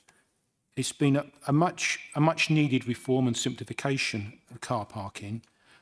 And I'm really pleased that when we looked at the consultation responses, we studied those and we did all that we could to make changes and reflect those. And I think that's the benefit of people taking part in a consultation process early on when we've got time to amend them. And I'm really glad we've done that. And where people made comments that we haven't been able to do anything with this year, we will bear those in mind. And when we look at car parking in the future, we can monitor the activity in the car parks, and if we need to reflect, make changes in the future to reflect any impact, if we suddenly see that car parking is dropping off in some car parks, well, we don't want that ourselves because we need the income from it. And if that drop off is affecting local businesses, we can move to change that in the future. But I wholeheartedly support these proposals. It's a fantastic piece of work. It was a difficult piece of work that Councillor Ricketts did, and I'm very pleased that we're going forward with it. Yeah, thank you, Mike. Chris. Yes. Oh, well, Connie was technically first. Connie, it's me. I forgot. I know. I'm so small. You see, I disappear into the background. That's what it is. Oh, yeah. Just a wee leprechaun here. Okay. So first of all, I'd like to thank Councillor Ricketts and the officers, because I know it was sort of a Herculean task. I also know how unreasonable as a cabinet we were about listening to the residents. Just going back a few years, I think closure of Sturry Park and Ride first came up on the Regeneration Committee. And I'd like to share with you, I used to call it the Let's Close It Down Committee, because all we ever did was close things down. And I'd like to really commend the hard work that the officers have put in under the guidance of Councillor Rickett to actually think constructively, and I'm so pleased that the Sturry Park and Ride will reopen. It's something that we were very keen on. I know from sort of the passionate debates that we had against shutting it down, nobody wanted it shut. You know, I also remember one councillor who wasn't re-elected, but I'll spare his blushes, who said that it was good that the new Dover Road Park and Ride would be kept as it had a dedicated bus lane. Of course, my arm shot up then, as it's in my ward, to point out that the dedicated bus lane was from the Park and Ride that they were going to close down. I mean, they didn't know what they were talking about, honestly. What a shower. Moving on, I just want to also say I had a lot of emails from wheelchair users who told me that 2 hours was not enough time for them to sort of take advantage of shopping and so forth, and that they felt restricted, especially if they were a family where one of the parents was a wheelchair user or one of the children was a wheelchair user. And those of us that have had small children know how difficult it can be to round them up at the best of times. So I'd like to also thank the work that the officers and Councillor Ricketts put in restoring that 1 hour. I thought it was a mean thing to do, to cut back to 2 hours. And I think I probably said so at the time. It'd be unlike me if I didn't. I also want to say well done for the 3 bands. I don't think, well, I know that the local paper has got itself very exercised about it, but, you know, they're not looking at the fact that there are choices. And in life, there's always choices. You can either pay top dollar or you can park somewhere which is relatively cheaper and walk. And I'd like to see, not that I'm suggesting any officer time is spent on it, but I'd like to see if we really are the cheapest with Sturry Park and Ride, because that would be one in the eye, wouldn't it, for some people? There we go. The other thing that I just want to say is I'm delighted that there's a little bit of leeway already in the budget for financing sort of, you know, Christmas parking. And of course, the other thing is the economics of car parking is that we make a punt on how much money we're going to get. But actually, you know, if as we have plans to draw more and more people in on a tourist, on a heritage and on a cultural basis, those car parking fees may well be more. So all in all, I'd like to say it's a brilliant piece of work. Thank you to the officers and to Councillor Ricketts. Yeah, thank you for that, Connie. Chris. Yes, I just wanted to kind of pick up on Mike's point about the fact that this has been a consultation. People have suggested things and we have listened. I appreciate that there's a large proportion of shopkeepers in Whitstable who were particularly worried. That's normally for me epitomised by Kelvin, who's my local butcher, who, if I buy a pound of sausages, always talks to me about car parking charges. And it's been quite nice this week to actually be able to start having a proper conversation with them about you know, what we're doing, because Kelvin's normally concerned about keeping regular customers. And whilst he'd love it that we kind of milked tourists for all that they have, I've been able to explain that that our changes to car parking here have both introduced a residence rate, which will benefit it, and essentially are also helping people who have got local knowledge to identify car parks which are slightly more beaten off a beaten track. So the truth is that the prices which are increasing are not car parks, which, to be honest, most of his regulars actually end up using. But what we've really tried to do is keep costs down in and around the high street where we can, and actually kind of really positively from the consultation also kind of change that ratio to when we can find car parks where we could drop. So in Beach Street and Oyster, we kind of have done so, you know, and actually that some of the parking prices are actually going down in some of the car parks that he can recommend his regulars to, I think is really positive. I'd also just like to thank Alex for the work of going out to speak to local communities. It was a brave man who turned up on a Tuesday night to speak to members of the local community in Whitstable about this. But he came out quite well, and the conversation, particularly about how we can support schools to and parents to reduce their reliance essentially on dropping kids off, I think was a useful conversation. And there's some pragmatic solutions here about how we can work with schools to deal with the particular problems that we have in and around the Whitstable High Street. So yeah, I'd concur with him that if the local press would actually kind of like bother reading the nuance of these points, there's actually a lot more interesting things to say rather than just highlight the increase. You can highlight how local businesses nearby, how low some of their car parks actually are. Yeah, I'll let Alex come back on that, and then I've got Pip as well. Pip Hazelham, thank you. Thank you, Chair. I would like to continue the traditional cabinet love-in between myself and Councillor Cornell, and thank him as I failed to do in my initial initial points, and genuinely he's been invaluable in taking the temperature of local feeling, which is often quite high, and I suspect running interference for me with a lot of comments that came back where he had to bear the brunt of it before people came to me, and it made my life a lot easier that he'd already done a lot of the work of explaining these proposals before I went to speak to them as well, and not quite holding my hand at various forums, but certainly being a supportive voice in the room.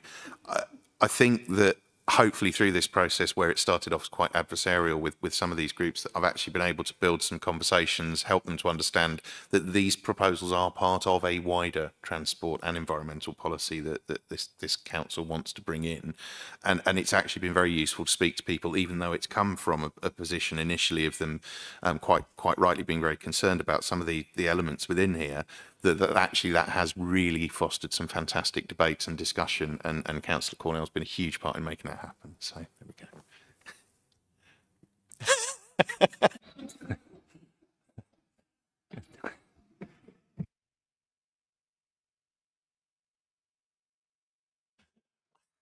So, okay. It was Councillor Hazelton next. Thank you for that, Alex, by the way. Thank you, Chair. Yeah, so I was particularly struck at the ONS discussion the other week when a member of the business community spoke up as a member of the public, concerned particularly about business at the Westgate halls and the increased charges at Pound Lane, and concerns from certainly one of the people who hire the hall there, and women leaving late at night and needing to use that car park.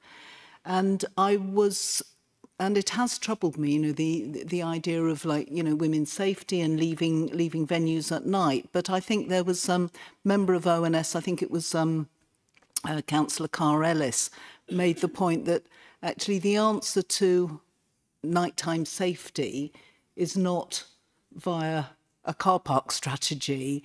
It's about us designing, you know, and working in the future to make sure that our cities, and I'm particularly thinking about Canterbury City Centre here, is a safe place for people to move around at all times of day and night, and that women, you know, leaving, whether it's an exercise class or leaving the theatre, or, you know, going out for a social drink or whatever, that's a safe place for everyone. And I would very much like to see, as I hope we intend to as a council, to move forward to make nighttime safety for all people, but particularly women and girls, a priority, and that doesn't need to be via a car park strategy. Thank you. Thank you for that, Councillor Hazelton. I believe Alex will tell us how much money it is that we've set aside in this budget to do some work, just a tiny, tiny step towards making one of the multi-stories car parks at Castle Street that little bit safer than it needs to be. It's a full small step. There's more to do, but can you fill me in the details? And then we come back to Mel after you, if I can. Yeah. How much is the... It's not a small amount. It's 300,000 for the improvements to multi-stories. So and we're really aware of that, and I think that there are serious concerns about Castle Street multi-story. That is probably the prime location that we would direct residents to, with the residence rate to use, and we're really aware of the fact that that is not ideal in its current state, and that's work that we really wanted to do. I know, well, not we, but it's work that the team have really wanted to do for a long time. There's a lot that needs to be done there, and it also will require constant monitoring. But of course, the best remedy for making sure that these places are safer is having more people use them. And you know, if you've got a busy, well-used car park with lots of people there, you know, safety in numbers, and lots of eyes on things as well, not just in terms of safety, but in terms of it being kept well, and people reporting things and people going out. If you use it regularly, you want to make sure it's kept well, and lots more help from residents to do that as well. And there is also within that, and I'm really mindful because I've had those conversations with the bid and with lots of businesses in Canterbury as well, that Pound Lane is an issue.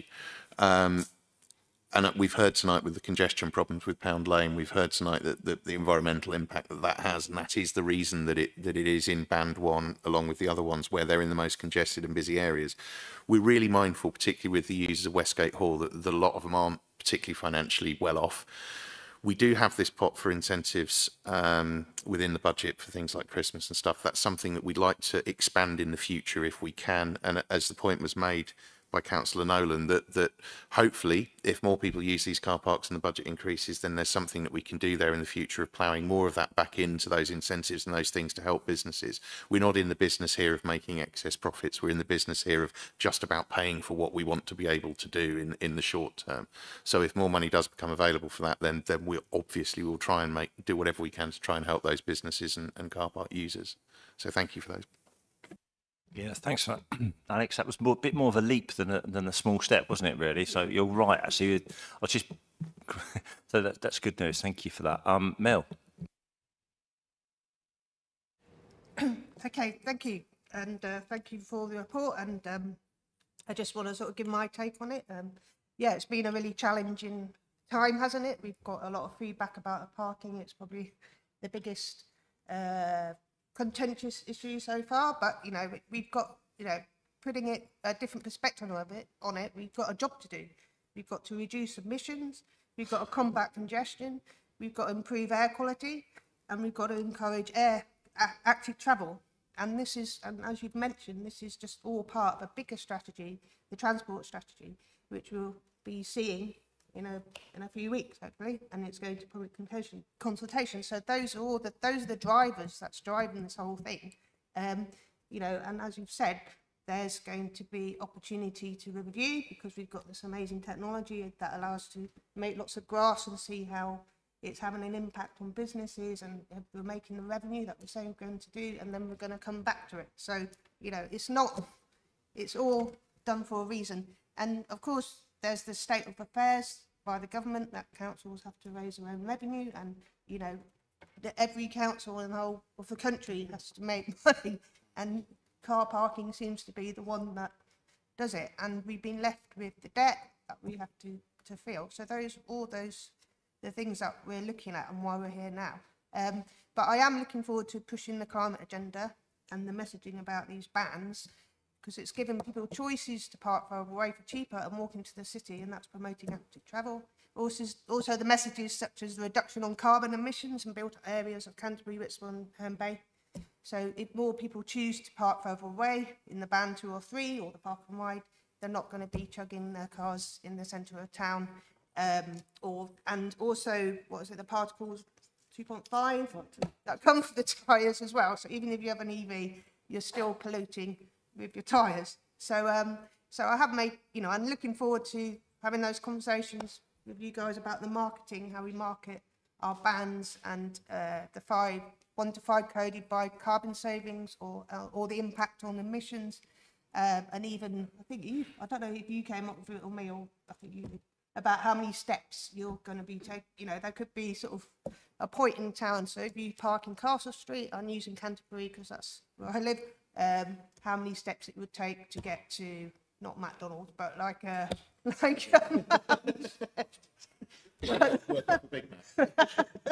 how many steps it's going to take if you park that little bit further away, and how that's improving your health. So those are all really good marketing strategies that we could be using to support what is a bigger plan, the transport strategy. And it's not going to be 1 year, 2 years, it's 10 years, 15 years, 20 years. And we really do need to get these emissions down. Just a little point that you picked up on about businesses, and I did pick up on that at the ONS as well. There was a lot of concern, and there have been a lot of concerns from businesses, and, you know, I know we're going to keep an eye on it. I know you're going to keep an eye on it.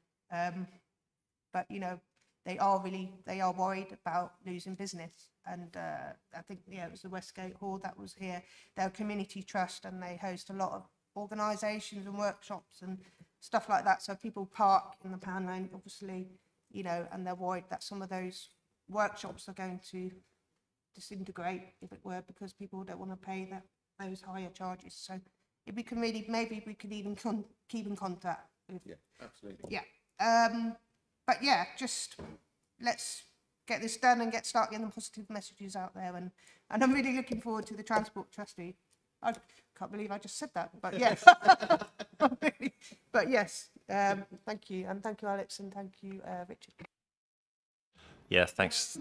Thank you for that, Mel. And yeah, definitely. I think one thing I think I'd like to hear a little bit more before we vote, actually, about the marketing of this. It's really, I mean, time and time again, we've repeated the theme that we all know as cabinet members, that this is part of the bigger picture. You know, as an administration and as a cabinet, we are not ashamed in saying this is the bigger picture. This is the way that we're going to move forward. It's a forward-thinking council that's determined to do its bit towards the environment and biodiversity and everything else. And we won't do that if we're just worried about the tiny detail. This is the big picture. This is part of the big picture. This is what we're thinking about today. Lots more to follow, but I'm not ashamed to be putting that big picture first. So just a bit more about that marketing, because I think that helps people to understand why we're serious about this. Absolutely. Thank you, Chair. That's a really good point, actually. And within this budget, you will see that there's significant funds put aside for the marketing campaign for this, more than I think we would have ever done in the past. And within that as well, I sort of put them together as one thing, is the signage for the car parks. So we will have very good, and these sort of proofs are under construction at the moment. We'll have very good clear colour coding with each of these bands, and that will be made very, very obvious as to, before you turn into a car park, before you sort of commit to paying, which level of car park you're going to be turning into, and how much that's likely to cost you. We don't want to catch people out with these changes. That's the key thing through this. We will be doing a wide-ranging marketing campaign, including press and radio and posters, both in the district and in the wider area, because obviously a lot of the catchment area, particularly for the Story Road Park and Ride, is actually outside the district to the east. We want people to know where the park and rides are first and foremost, and we want people to use them. We also want people to use the reason we're doing this banding is because we want people to park in these Band 2 and Band 3 car parks. We don't want people to be using the Band 1 car parks as much as they are. Of course, they're still there and there's still the provision there, but it comes at a price. If you want to drive into the centre of our various areas and that congestion that will be caused by that, then that comes at a certain price. So the marketing campaign, which you've already seen the early stages of, and it's looking really, really good. I think there's some fantastic work going into it. But the clarity of those bandings of the three car park bans and the park and ride as well, I hope will become a message that everybody in the district and wider will understand and will be able to get on the back of. And I do hope that will be covered widely in the press when that campaign goes out as well. Because that's something that will help residents. It's something that I hope people will share. And we've already seen this in terms of the various bits of pricing that go on at the moment. Whenever anybody comments on it, then people are very quick to go, well, you know, there's actually a cheaper car park down the road. And as Mel said as well, it's not actually that much of a difference between some of the band 3 car parks and some of the band 1 car parks, particularly in Canterbury. You're talking a very small distance, people. And if you are able to make those extra steps, then it really does repay that. And I think hopefully that will help businesses that are in perhaps areas with less footfall as well. That particularly we were looking with the Whitstable car parks, that if you are going to park in some of these car parks, that you know if you are going to the seafront, you'll actually have to walk past some of those businesses in the high street to get there from those car parks, which hopefully will help. But yes, we've got a very, very good, full, well-planned, well-designed marketing campaign, which I don't want to ruin it now for you, but it will be dropping soon. That's good to hear. Thank you for that. Any other comments by anybody? Okay. Right. Let's just get my act together and then we do the voting.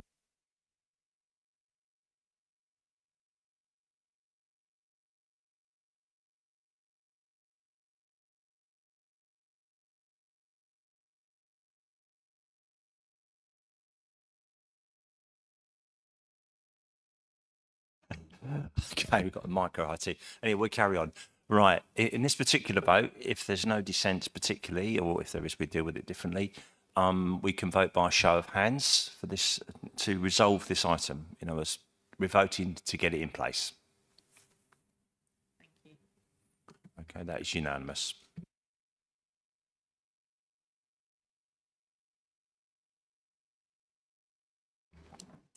Right, so this is nowhere near as exciting, this next item. I know Richard is putting his coat on because he's had enough excitement for one night. So thank you for tonight, Richard. We appreciate your help tonight. And that's very much welcome. This item 14, the General Fund Revenue and Capital Budgets 2024 and 25, pages 259 to 390. We're going to consider the report by Tricia Marshall, Director of Corporate Services, and Nikki Marshall, who's the Head of Service Director for Finance, and Procurement Officer and Section 151 Officer. So the lead officer on this particular item is Nikki Mills, who's the Service Director, as we said before, Finance and Procurement, Section 151 Officer. And the Cabinet Member is Mike Solon for his third act tonight, who's the Cabinet Member for Finance. So again, I know we've talked about this before, and we've all taken account of the comments on this in the Overview and Scrutiny Committee, which we've all reflected on, I'm sure, and heard. So we've taken those into view of our decisions tonight, and we thank the Overview and Scrutiny Committee for those. And what I'd like to do now is to ask Councillor Soul to introduce the item and propose it. And we're going to recommend that to set the full council moment. So, and you might as well get a seconder if you can, Mike, at the same time. And then we move through and open the debate. Thank you. Thank you, Chair. I'm disappointed you don't think this is an exciting item.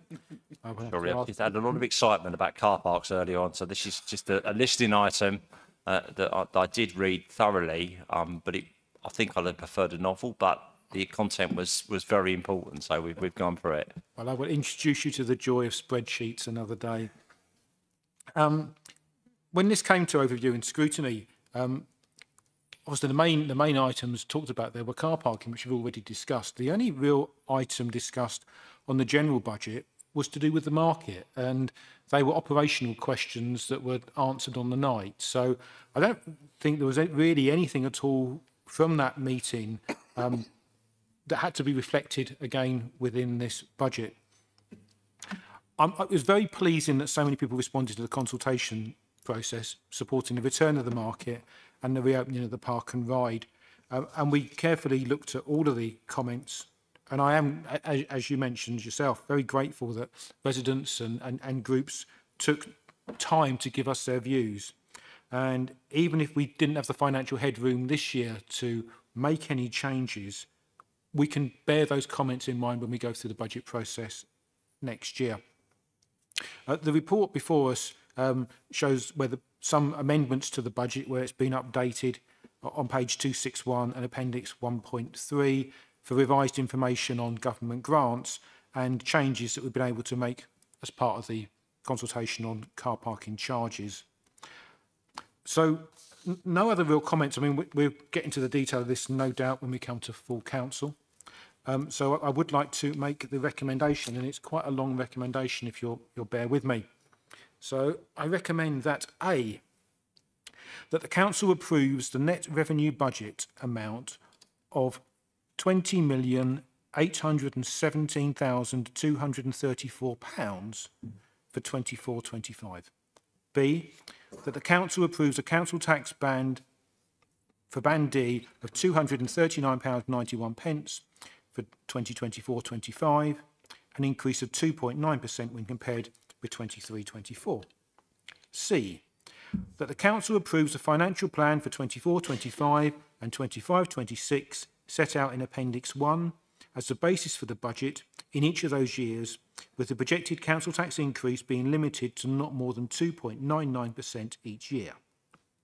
D, that in order to deliver a robust budget for future years, the council continues to identify further opportunities to generate additional savings. E, that the fees and charges set out in Appendix 3 be approved. F, that the movements in reserve set out in Appendix 4 be approved. And G, that authority be given to incur expenditure on schemes brought forward in the capital programme since the council meeting in February 2023 for 2024-25 set out in Appendix 2. H, that subject to any alterations necessary, the draft capital programme set out in Appendix 2 be adopted as the basis for planning the approved capital budget. And I, that authority be given to the Head of Paid Services, Director of People and Place, Director of Strategy and Improvement and Service Directors to incur expenditure and otherwise exercise the powers delegated to them in the Constitution in order to implement the capital programme. J, that the cost recovery fees and charges highlighted in amber in Appendix 3, officers are able to further increase or decrease charges during the year by up to 5% if costs vary in consultation with the Chair of Cabinet.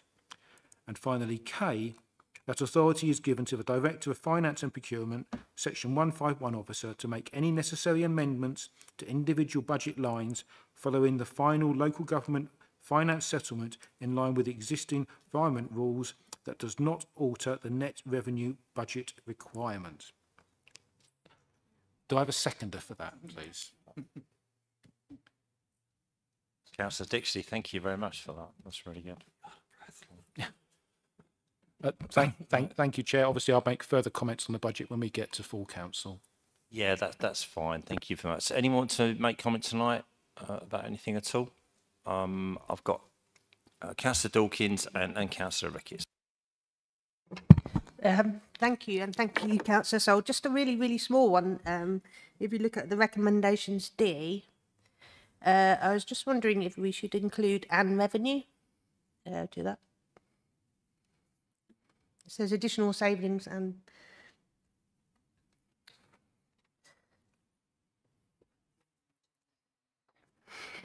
Can I ask some clarity on Nikki on that? Is that a standard sentence we put in there, or can we add and revenue? Is there any reason why we can't? Thank you, Chair. Yes, it's implied that savings is revenue as well. Is that sort of local authority that savings are actually like income, aren't they, kind of thing? It's a bit of an odd one, but yeah, it's a good point. And has hopefully stacks of savings and coming up in the green agenda, are they? You know, just you know, the last topic discussed, you know, kind of relevant. But... Yeah, thanks, Alex. Yes, thank you, Chair. I'll probably, as Mike said, get on my hind legs and hold forth at full council more on this one. But I just wanted to say, and again, I think it bears repeating through this process. Obviously, Mike warning us all that we can't do anything because there's no money, and then in concert with Nikki and the finance team, being able to actually deliver the stuff that's being delivered in this budget, set against the background of reduced government funding, the state of the economy and everything that we've got to deal with, I think is nothing short of financial wizardry. And furthermore, to the officers having to work with Mike, having to work with a new Furthermore, to the officers, delighted to have worked with Mike, but having to work with a new administration and probably take us through this budget process whilst also dealing with one of the most difficult budget processes that they'd have to deal with. I was supposed to be paying you a compliment, Mike. I'm terribly sorry. But I think this is a fantastic piece of work to get where we are now with this. Is absolutely brilliant work, and it's been a pleasure to watch everyone put it together. So thank you for all the work in it, and I'm sorry again, Mike. Thank you, Alex. And if this does anyone have anything else to say? Does anyone? Okay, I was going to say something actually before the razzmatazz of the full budget meeting. I'd also like to probably echo many of the thoughts that we're sitting here saying. Is that I think I'd say now on the record that my thanks go out to the whole officer team, especially who have got in our heads and understood a new administration going in a different direction. You know, and perhaps the last item about car parking is an illustration of how you change direction when you need something to happen. We're grateful for that. We know we've been a complete pain. You've had a lot of learning and lots of teaching to do. And we've got even more learning to do. So we're grateful for that, and we thank you for that. And preparing, and as you know, Mike has said many times, you know, to getting this budget over the line and reflecting what we as a new administration wanted to achieving a great deal. Not everything, of course, as Nikki keeps telling us, you can do some things, but not everything. But all those things, we're proud to do that. We're proud to be part of this council, and this was something that, you know, we're also proud that we've done. And we thank the officer team that have helped us get here, and that's something that we take into that council meeting. Better to say it now while it's quiet and calm, rather than the razzmatazz that no doubt we will have to work along with at council. So thank you for all of you. Please pass it on to your teams, the top to bottom of the team as well, because I know every single person has been pulling together on that. So thank you for all of you.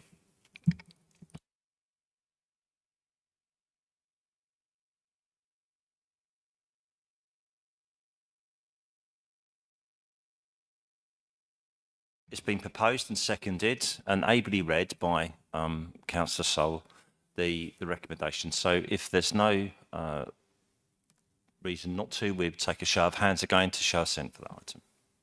Perfect, thank you. Thank you very much.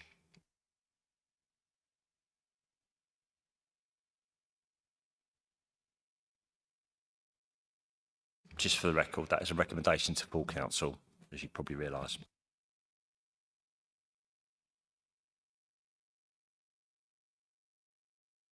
Okay, next item is item 15, which is nearly as exciting as the last one. But this one is a housing revenue account and capital budgets 24-25, pages 391 to 418. And again, a huge amount of work has gone in by officers on this particular one. And those same lessons have been learnt in this budget, which is, as I've said the last time round. So we're going to consider now a report by Nikki Mills, Service Director of Finance and Procurement, Section 151 Officer, and Marie Roll, Service Director for People. The officers that are going to look after us tonight on this item are Gary Peskett, Housing Strategy Manager, and Nikki Mills, Service Director of Finance and Procurement, Section 151 Officer. Councillor Mike Soul is going to speak on this and address it, but also there's a linked portfolio here to Councillor Pip Haystone, who's a Cabinet Member for Housing. Again, this was debated and talked through over in scrutiny, and we've taken those comments and thoughts on board. And again, there was some good stuff noted there. So I'm going to invite Councillor Sol to propose the recommendations to full council, and obviously seek a seconder as well, please. Thank you, Chair. I'm glad I get to speak again because I get to thank Nikki and her team for all the work on the budget, which has been fantastic, and also to welcome Rob May here as well as our new finance director. I look forward to working with both of them on next year's budget, as we all do. Now, the HRA account is much more simpler, I think, for everyone to get their heads around. You know, in simple terms, tenants pay rent, and we spend that rent maintaining their properties.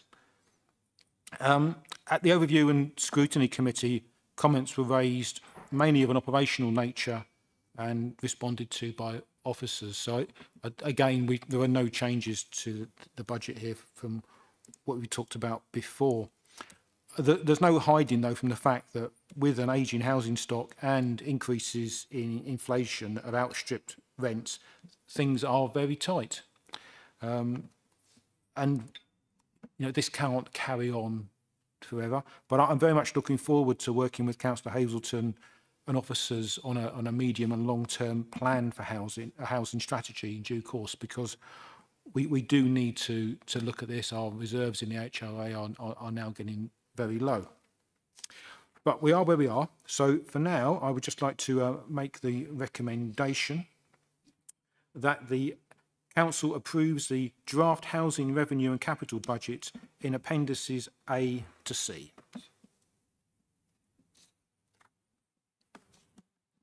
And Councillor Hazelton will second that. Thank you very much, sir. That's good. It's open to debate. Any comments to want to make? Councillor Hazelton. Thank you. And yes, I want to thank all the officers for the work that they've done on this. And at Overview and Scrutiny, there were some comments and there were some concerns about the service charges, I think in particular, that because of the cost of utilities, basically, and they rose even higher than had been profiled for, I think, for last year, and so there was some discussion around that. And then I wasn't able to attend the residents' engagement panel, which happened, I think, on Monday of this week.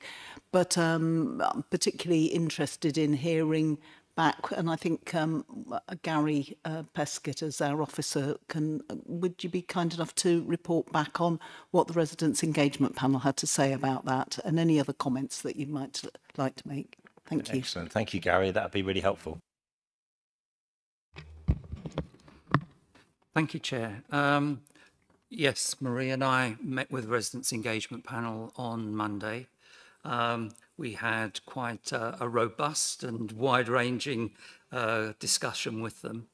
And at the end, we took a vote on their opinions on the recommendations for increasing the rent, increasing service charges, and increasing the garage rents. And the rent increase and the garage rent increase, those proposals received their unanimous approval. And the proposal about the service charges, only one person abstained, all the others voted in favour, and the person that abstained only did so because they don't pay service charges and felt it was wrong of them to voice an opinion. So I think we can say that we've had really positive feedback and a very good level of understanding from the residents' engagement panel about the proposed budget. Thank you.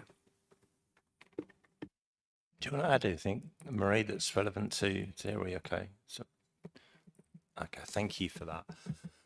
I'll just make one comment there on the, and I'll get Nikki to sort of sum up any bits of finance that you might want to do. Do you want to have a chat on that? Yeah, okay. I was just going to really say then that, you know, obviously the HRA has been beaten up in many directions over the last few years.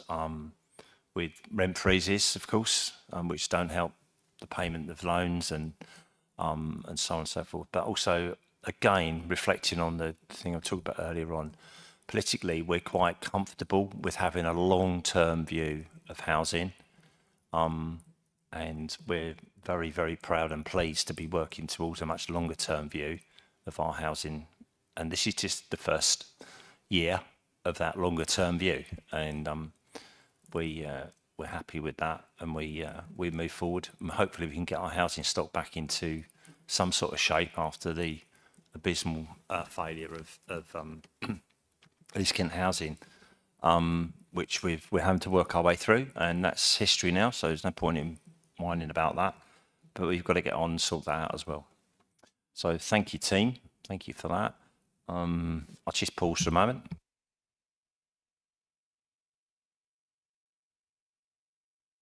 Just check in. Yeah. Again, if you're all happy to recommend that report to full council, then we can do that by a show of hands.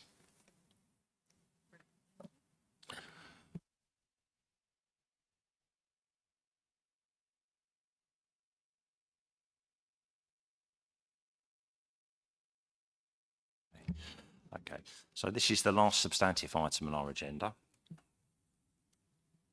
I was expecting some sort of comment there, but it's not okay. So this is a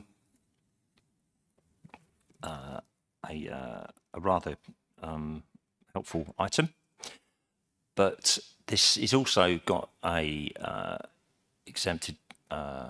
It's got also material and items, and the report is also private. And if we want to debate anything on the private part of this item, then we will need to go into private session. We don't have to. I think we've all read it in our own time.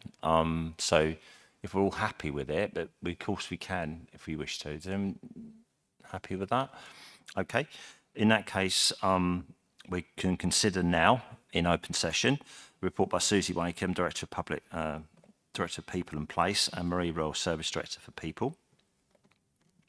The officer who's going to be looking after the details tonight is Gary Prescott, Housing Strategy Manager, Marie Royal, Service Director of People and Place, and the Service Director. So Councillor Hazelton is going to be introducing the item. This is a recommendation to full council, which is what we're doing. So if Pip could say a few words to introduce it to start with, and obviously make the proposal and seek a seconder. Thank you. Thank you, Chair. Okay, so the recommendation to full council is that we consider the observation and comments of Overview and Scrutiny Committee in the merits of the proposal, and that the council resolves to approve the purchase of the new affordable homes for the price specified in the confidential annex. Can I have a seconder, please? Councillor Dawkins. Thank you. So what I'd really like to say is, well, I just want to stand on the table really and dance, dance a jig, because, but no, I won't. Maybe I'll save that for full council.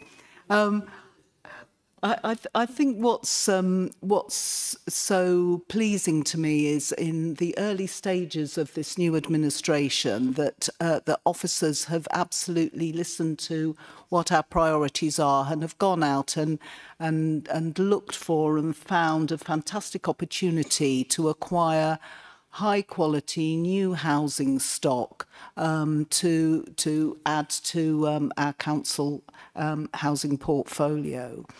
And it's true that our housing revenue account is, it's quite fragile, and so, we have been advised, wisely, I think, by officers about not to overextend ourselves in terms of the numbers and of properties, but it does represent a very good deal for us. One of the things that I'm also really pleased about, in Overview and Scrutiny, people were raising the question of whether affordable homes as part of a general scheme would be of a similar quality, particularly in terms of energy performance. As the rest of the stock in that development. And I'm really pleased that officers, Gary, basically, has spoken to the developer, and we can confirm that they will all be EPC B, which is really, really pleasing, and that there's a lot more detail, which I won't go into tonight. But I think it's an entirely uncontroversial and entirely to be welcomed project, and I'm really proud and pleased that we can bring it forward. Thank you.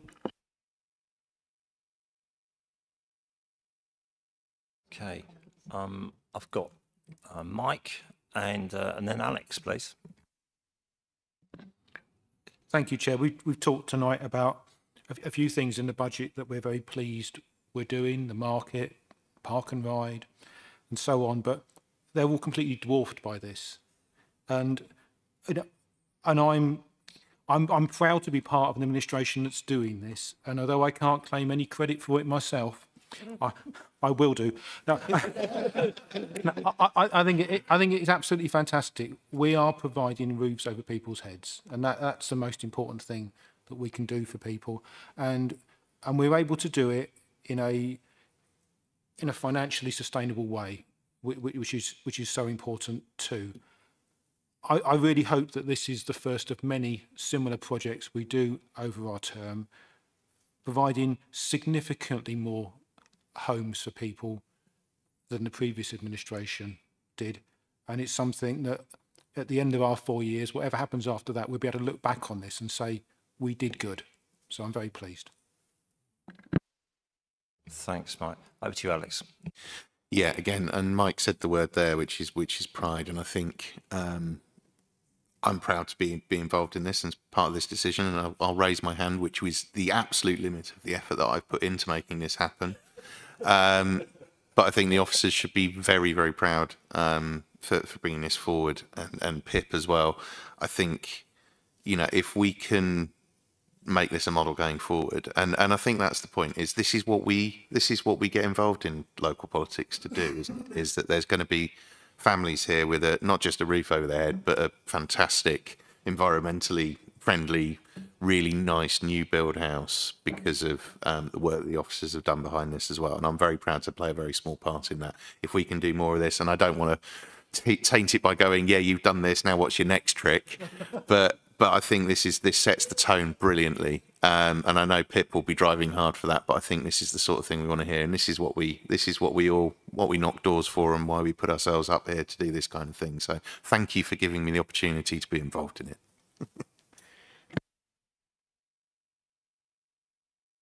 That's fantastic. Concur with all of that. If there's nobody else who wants to comment on that, then we can recommend this to full council by a show of hands. Do you know everybody voted for that? That's fantastic. I think even the officers.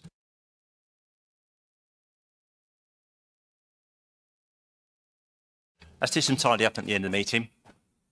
So date and time of the next meeting is 7 p.m. on Monday, the 11th of March. That's a special meeting. For the local plan, isn't it? And that's a special meeting when we'll be dealing with a local plan. You might recall that. So that's, I think rightly we've set a whole meeting aside for that, and we can take our time and work through that carefully. I don't think there's any other business that we need to deal with in public that's urgent. Okay, so we can move on there. We didn't need to exclude the press and public. So that can be ignored. It's okay. Part 20 and 21 we don't need, do we? Okay.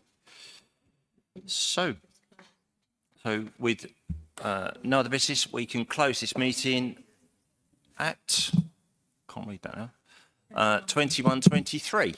Thank you all, really appreciate it. And thank you, the people have just gone, haven't they? So thank you for them taking to the end. Just thank you very much.